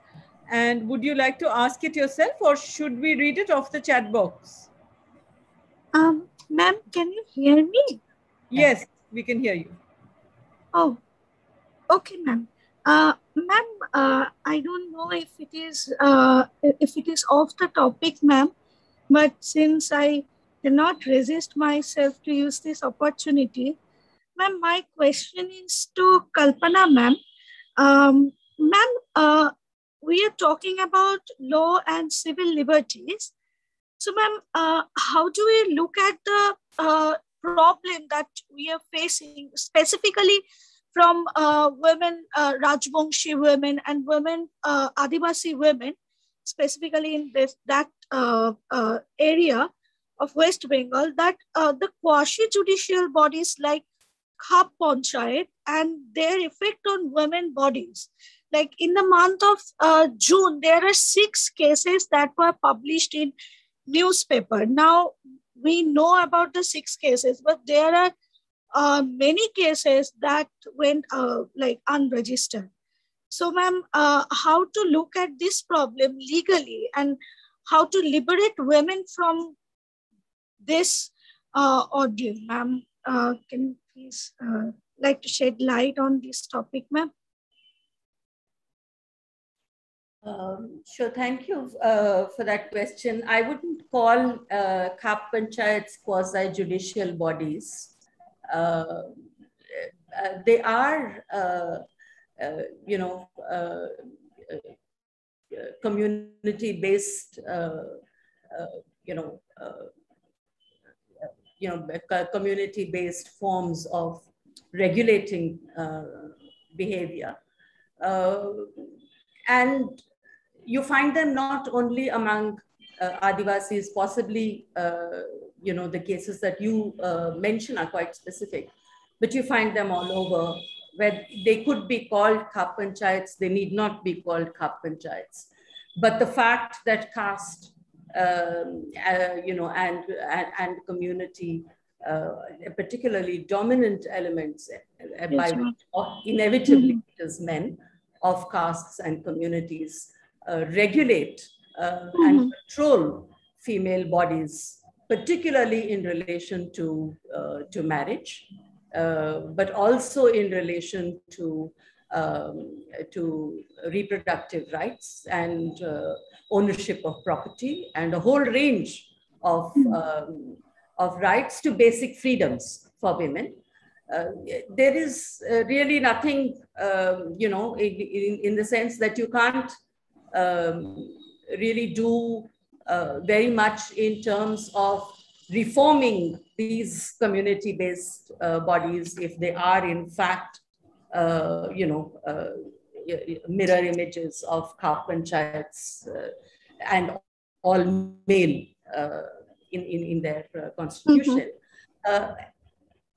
Except to, except to set in motion a whole process of public education where women of these communities begin to assert their autonomy vis-a-vis the men of the communities. And it can be any community. This isn't restricted to any one tribe or caste or community. You find it across the board. And I will give you a simple example. You had in Tamil Nadu, you had a group of Muslim women. The Jamaat used to meet in the mosque, and women were not permitted into the mosque. And all cases of marital dispute would be settled in the mosque.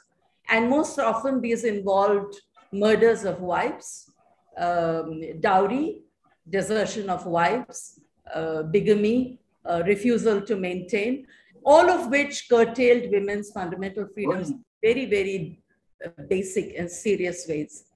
And one of the things that, women who were organized, the Muslim women in that area, Sharifa Khanum is the one person who is very well known for this. One of the things that she did was that she just gathered all the Muslim women, and particularly the women who came with cases, but also the elder Muslim women in the community, and told them that they were setting up a women's mosque. And whatever cases the Jamaat decided it was decided by the male Jamaat because there were no men there. And women would respond not individually, but through the women's Jamaat. And of course, there was consternation, there was anger, but over a period of time, the Jamaat in the main mosque, the male Jamaat, began to consult the women's Jamaat on specific cases so that they could reach an amicable solution. So that there is really no alternative to a public and political education on rights. And this has been found to work in very many different places. So that is the only thing that I can say on this question at this point. Thank you so much, ma'am. Thank you, Kalpana. Thank you so much. Taupati, you had a question? I unmute and ask. Yes, we can hear you. We can't see you though, but we can hear you. Yeah, there you are. Yes, please go ahead.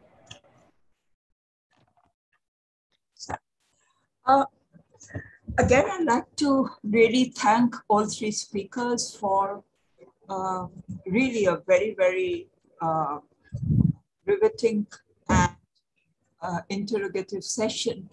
I had a question, or rather a comment, but I will pose it as a question, which is when we ask about how we defend civil liberties or how we make the law defend civil liberty, I think one of the very pressing questions is that of evidence.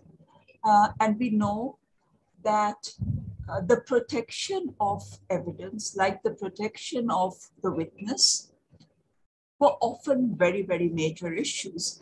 Now we are looking at a series of cases where on the one hand, we see the flagrant manufacture, manipulation, and planting of evidence.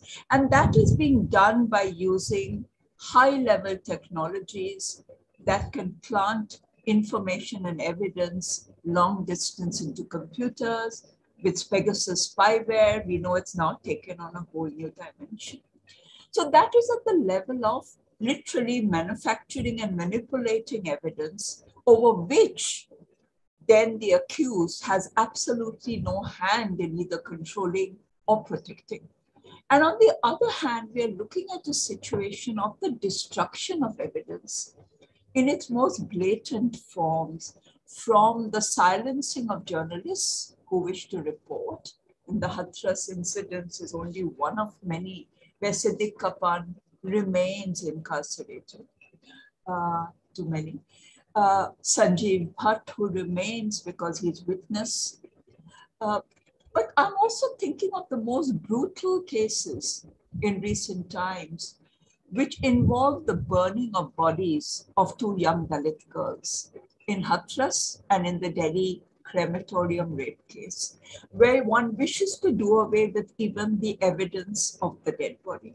So we are dealing here with certain extreme positions of even destroying the very idea of what evidence was meant to mean. And, you know, across disciplines, from a discipline like ours, which is history, which respected evidence, even as one accepted different interpretations, I think when we're dealing with state, court, police, and law, I think that this ultimate, you could say, dissolution of the very meaning and integrity of the term evidence is at stake. And I wanted, therefore, to have a response to that. So, Jai, you have not spoken yet. Would you like to? I think this is a question for Kalpana, but I can, if you want me to speak, I can just add something on what was said earlier. All three of you, whoever wants to go. Which pertains partly to the questions that have been posed and partly to some points that Kalpana and Alok have made. Both of them, quite rightly, I think, drew attention to the importance of holding the courts accountable, because it's really the courts that should be holding the state accountable for its failure to protect civil liberties. I mean, that's the way it's supposed to work in a democracy. But the problem today is that we can't count on the courts anymore.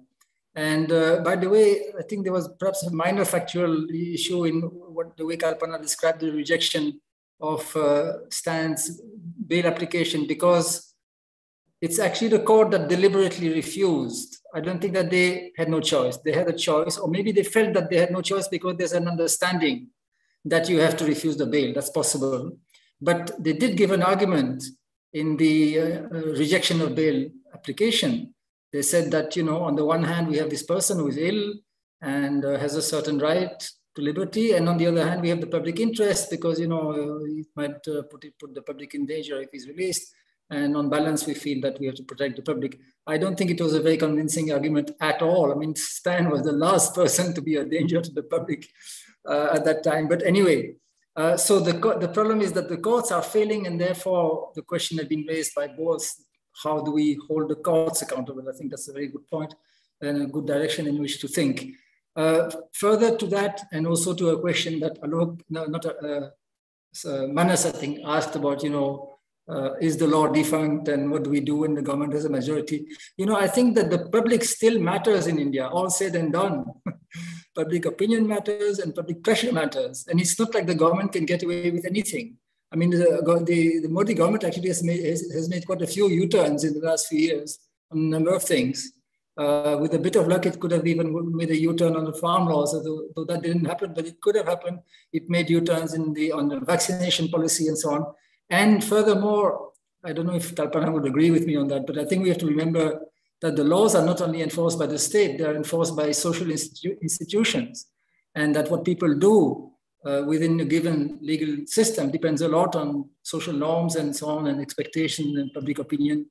For example, the ease with which you can do a fake encounter would depend quite a bit on, you know, the atmosphere in that region. And every time a fake encounter is exposed, I'm thinking particularly of Bastar here because I've been there recently, it makes it a bit more difficult for that to happen again. So, so the fact that the government is a majority, I don't think it makes us completely powerless. And I think if there's a direction in which to go is to consolidate our own work. And in that context, I want to also remind you that there is a very active campaign now against UAPA in particular, and also for a better bail regime. And we should all join it, and it is having an impact. I don't think that a few months ago, we would have possibly imagined that so many political parties, for example, would do a joint letter asking for the release of the PK-16. I mean, that was quite unimaginable not very long ago, and yet it has happened. And laws like UAPA, like POTA, for example, have been repealed earlier. So we should not underestimate our strength, despite the fact that the times are really quite bleak. Kalpana, would you, yeah. On the destruction and manufacture of evidence, you know, on the manufacture of evidence, it is really completely within the writ of the court to take the government to account on that. Why courts don't do it? That's another question altogether. That really, you know, takes us back to the worrying connections between what ought to be an independent judicial system and the government. And I actually don't see the police and government as separate. I think they're part of the same thing. And the police acts, you know, as part of the government. And the government bears responsibility for the actions of the police. So both with the manufacture of evidence and with the destruction of evidence as well, it is well within the writ of the court to come down really heavily on the destruction of evidence, because the destruction of evidence is also a criminal offense. And why is it that that doesn't happen? Why do we just have, you know, a loosely structured, you know, very fuzzy proclamation of distress, judicial distress? How can this happen? Would you have done this with your own daughter, kind of thing? You know, that's not the point. The point is that there is a case, that there has been a murder. That murder has been part of structural violence and assault. There is a prescribed investigation under the Criminal Procedure Code, which ought to be followed. The investigation was not followed. The evidence has to be collected. There is an Indian Evidence Act. The evidence hasn't been collected. Why? You know, that there has got to be, there has to be, you know, a judicial commitment to getting to the bottom of a particular case of atrocity. And if that is not happening consistently, and if, as Jean said with Stan's case, the court is actually saying we are balancing his personal health against, again, this fuzzy concept of public interest, and then weighing in favor of the fuzzy concept rather than in favor of clearly defined, measurable, observable evidence of the person and his condition. And you also know that the evidence falls short. The lawyer has actually pointed out to you how the evidence is falling short. You don't counter the fact that the evidence is falling short, but you then hark back to public interest. In Safura Zargar's case, if you play with embers and the embers go flying and then you are dealing with fire. You know, I mean, so these kinds of proclamations by the judiciary are in fact an act of equivocation. They are, in fact, a condoning of criminal offenses by investigating agencies and the police, by the judiciary. Let's make no mistake about that. So there is, you know, we have, unless we begin to see questions as extensions of capital punishment or a kind of collaboration between entities that ought not under any circumstances to collaborate, we will never begin to make any headway in any of these cases. And I agree also that, you know, the reason why courts are alert, and we can go right back to the emergency and come right up to the present time. The reason why in the case of arbitrary arrest, detention, extrajudicial killings, encounters, the governments have actually been brought to account, and investigating and policing agencies have actually been brought to account, is because of public pressure. It is because in those cases, people have actually refused to be cowed down by a repressive state. We can see what happened with the anti-CAA protests. We can see what happened with the December 2012 rape case. We can see all of that. And it is basically, you know, the turning point usually comes when there is so much public pressure that it is impossible for the government, for even a repressive rogue government, to continue functioning. And we are at that turn now. I think in terms of mobilization, both are against the CAA and the farm laws, but also against the UAPA, the mobilization has been massive. The insistence on the constitution has been unprecedented. You know, we have not, before the CAA, anti-CAA protests, we have not actually witnessed the public performance of the constitution at protest sites. Yeah, so we are seeing a lot of very different forms of public engagement with the constitution. And I think that that does enter courts, that does enter, I hope, judicial minds, and that focus will be the tipping point eventually in bringing some semblance of justice into play. But on specific things in criminal law, like evidence and destruction of evidence or manufacture of evidence, it is just the lack of judicial diligence, because there are provisions that take specific note of each of these.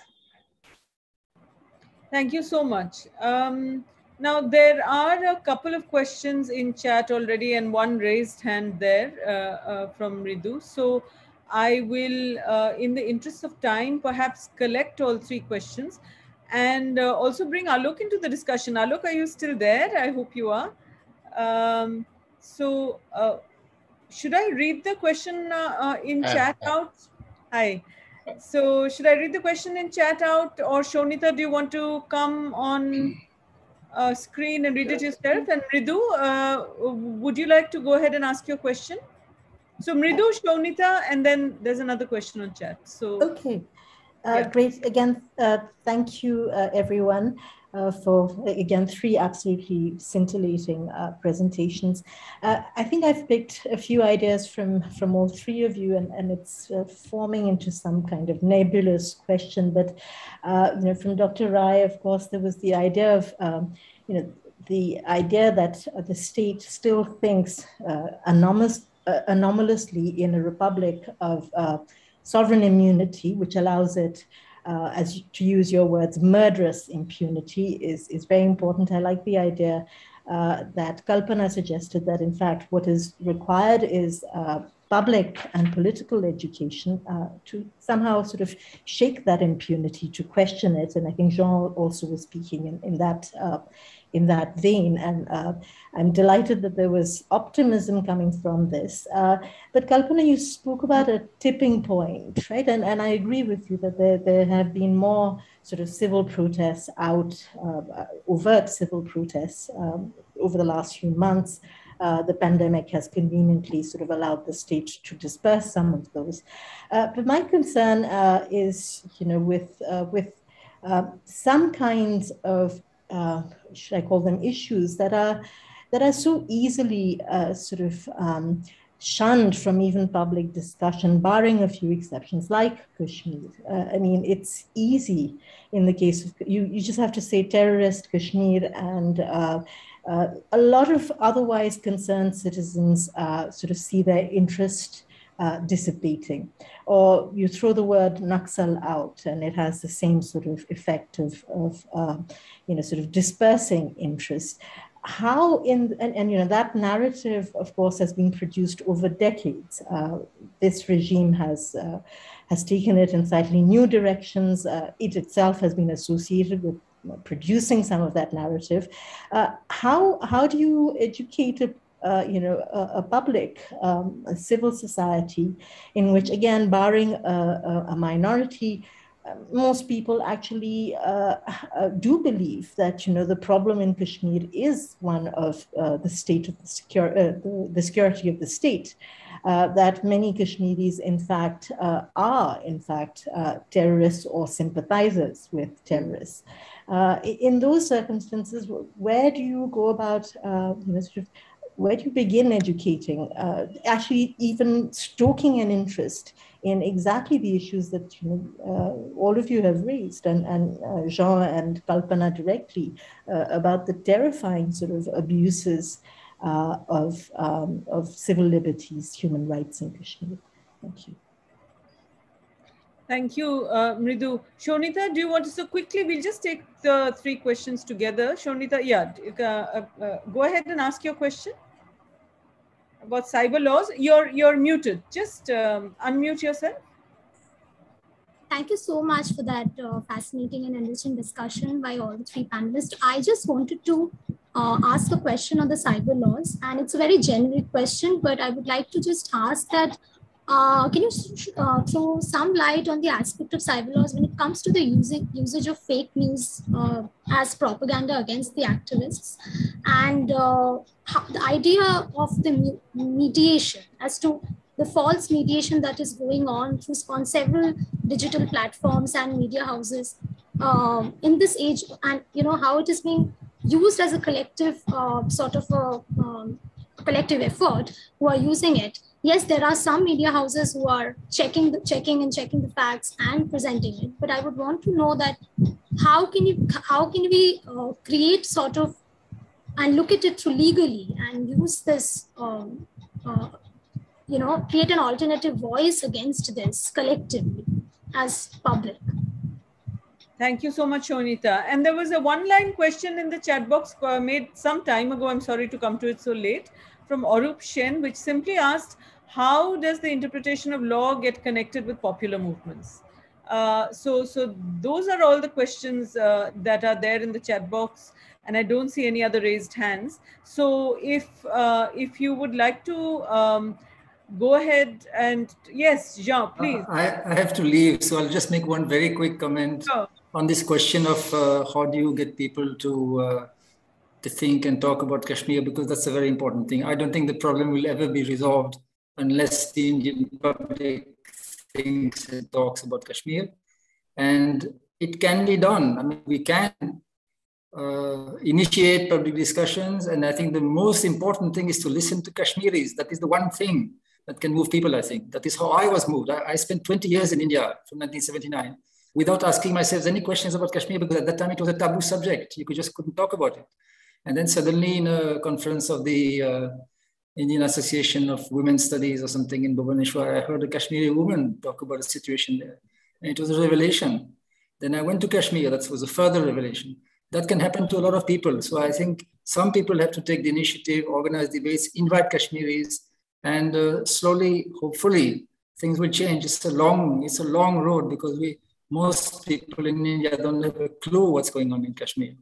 So it's a long way, but I think some start has to be made. On the cyber laws, it's way beyond me. I think it's a very complex subject, but I think there is some work being done on this in some countries that we can take inspiration from.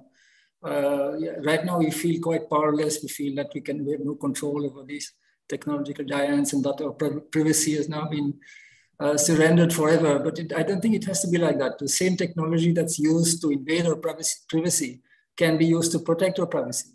And there are legal protections that can be put in place, in particular for the right to privacy. So I think we should try to take inspiration from good work that has been done elsewhere, put our owners together, and try to put protections in place. Now I have to leave. I'm very sorry, but I really enjoyed this occasion, and thank you very much for inviting me. Thank you for making the time. Thank you, Jean. Alok, would you like to come in and answer any of the questions? Three questions. I'm just, I hear Ruju's question, and I share that despair this whole sort of right-wing common sense is so well established that one doesn't know where one can begin to get a handle on it. And God knows, I've also, tried, as it were, facts, Kashmir history, look at it, and one hits a blank wall. There's nothing there. And I was just wondering, I was noting down to myself, on how, whether this very well established narrative where, as it were, ammunition can be picked off at will. So if you think you could counter this one, there's something else that is brought in. So whether one can confront the problem of right-wing common sense, Sanghi common sense, directly, or by seeking to create an alternative common sense, so that one in some sense seeks to bypass it rather than confront it. Because in confronting it, one fights from their terrain. It's not just the right wing. It's, as you said, there's a bigger problem. There's, to use your term, the ancillary sectors of civil society are also rotten. And it predates the BJP. The BJP just took, impunity in Kashmir in a different direction. I also, was struck by what you said. The reason why police reforms have not occurred is because it's a colonial police. Perhaps that relationship between the state and civil society in India is also sadly colonial, right? I mean, so therefore the despair is really, where will that accountability come from? I mean, barring, a few people, of course, they're very, very brave people who are battling this. But until civil society, a wider sector of civil society begins, as Kalpana was saying, can be sort of woken up and provoked into saying, look, I mean, this matters to all of you. Whether it's Kashmir or the UAPA laws, or as Professor Guha Thakur said, I mean, Siddiq Kapan should matter to everyone, not just. But perhaps it's that relationship that is still colonial. I mean, it's this regime certainly does love the idea of sovereign immunity. Sorry, thank you very much for that. I didn't mean to prolong the discussion. Sorry, thank you for your question. Does anybody want to answer Shonita on cyber laws? I'm way out of range. Yeah.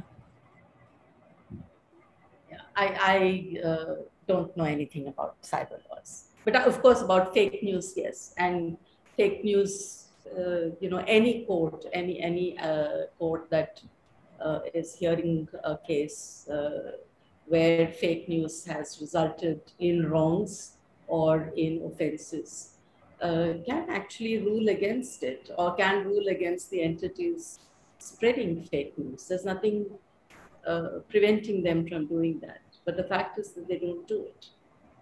Or judges who do it are transferred immediately, like we saw in the case of Justice Muralidhar. Yeah. So, yeah, but cyber laws, I'm sorry, I just don't know anything about. So if there are no further questions, are there any other questions? You can still come in. Parthuda, are you there? I have not seen you at all. Yeah, I can see the name there, so maybe he is there, but he hasn't come into the discussion yet. Anybody else? Doipan? No. So then in that case, if there are no further questions, I will bring the session to an end. Thank you very much for the amount of time you've given. It's almost 6:30 in the evening now. We began at 4 o'clock. One of the terrible things about these virtual platforms is that one doesn't even get to have a cup of tea afterwards. There is no sort of opportunity to exchange a few words.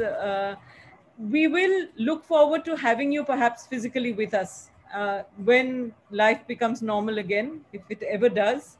But we hope that it will, and we hope that you will either drop by when you're in Calcutta and physically anywhere near the center, but otherwise, of course, also if we have the opportunity to invite you to come and speak to us, we will certainly take advantage of the acquaintance we've made with each other, or renewed acquaintance in some of your cases.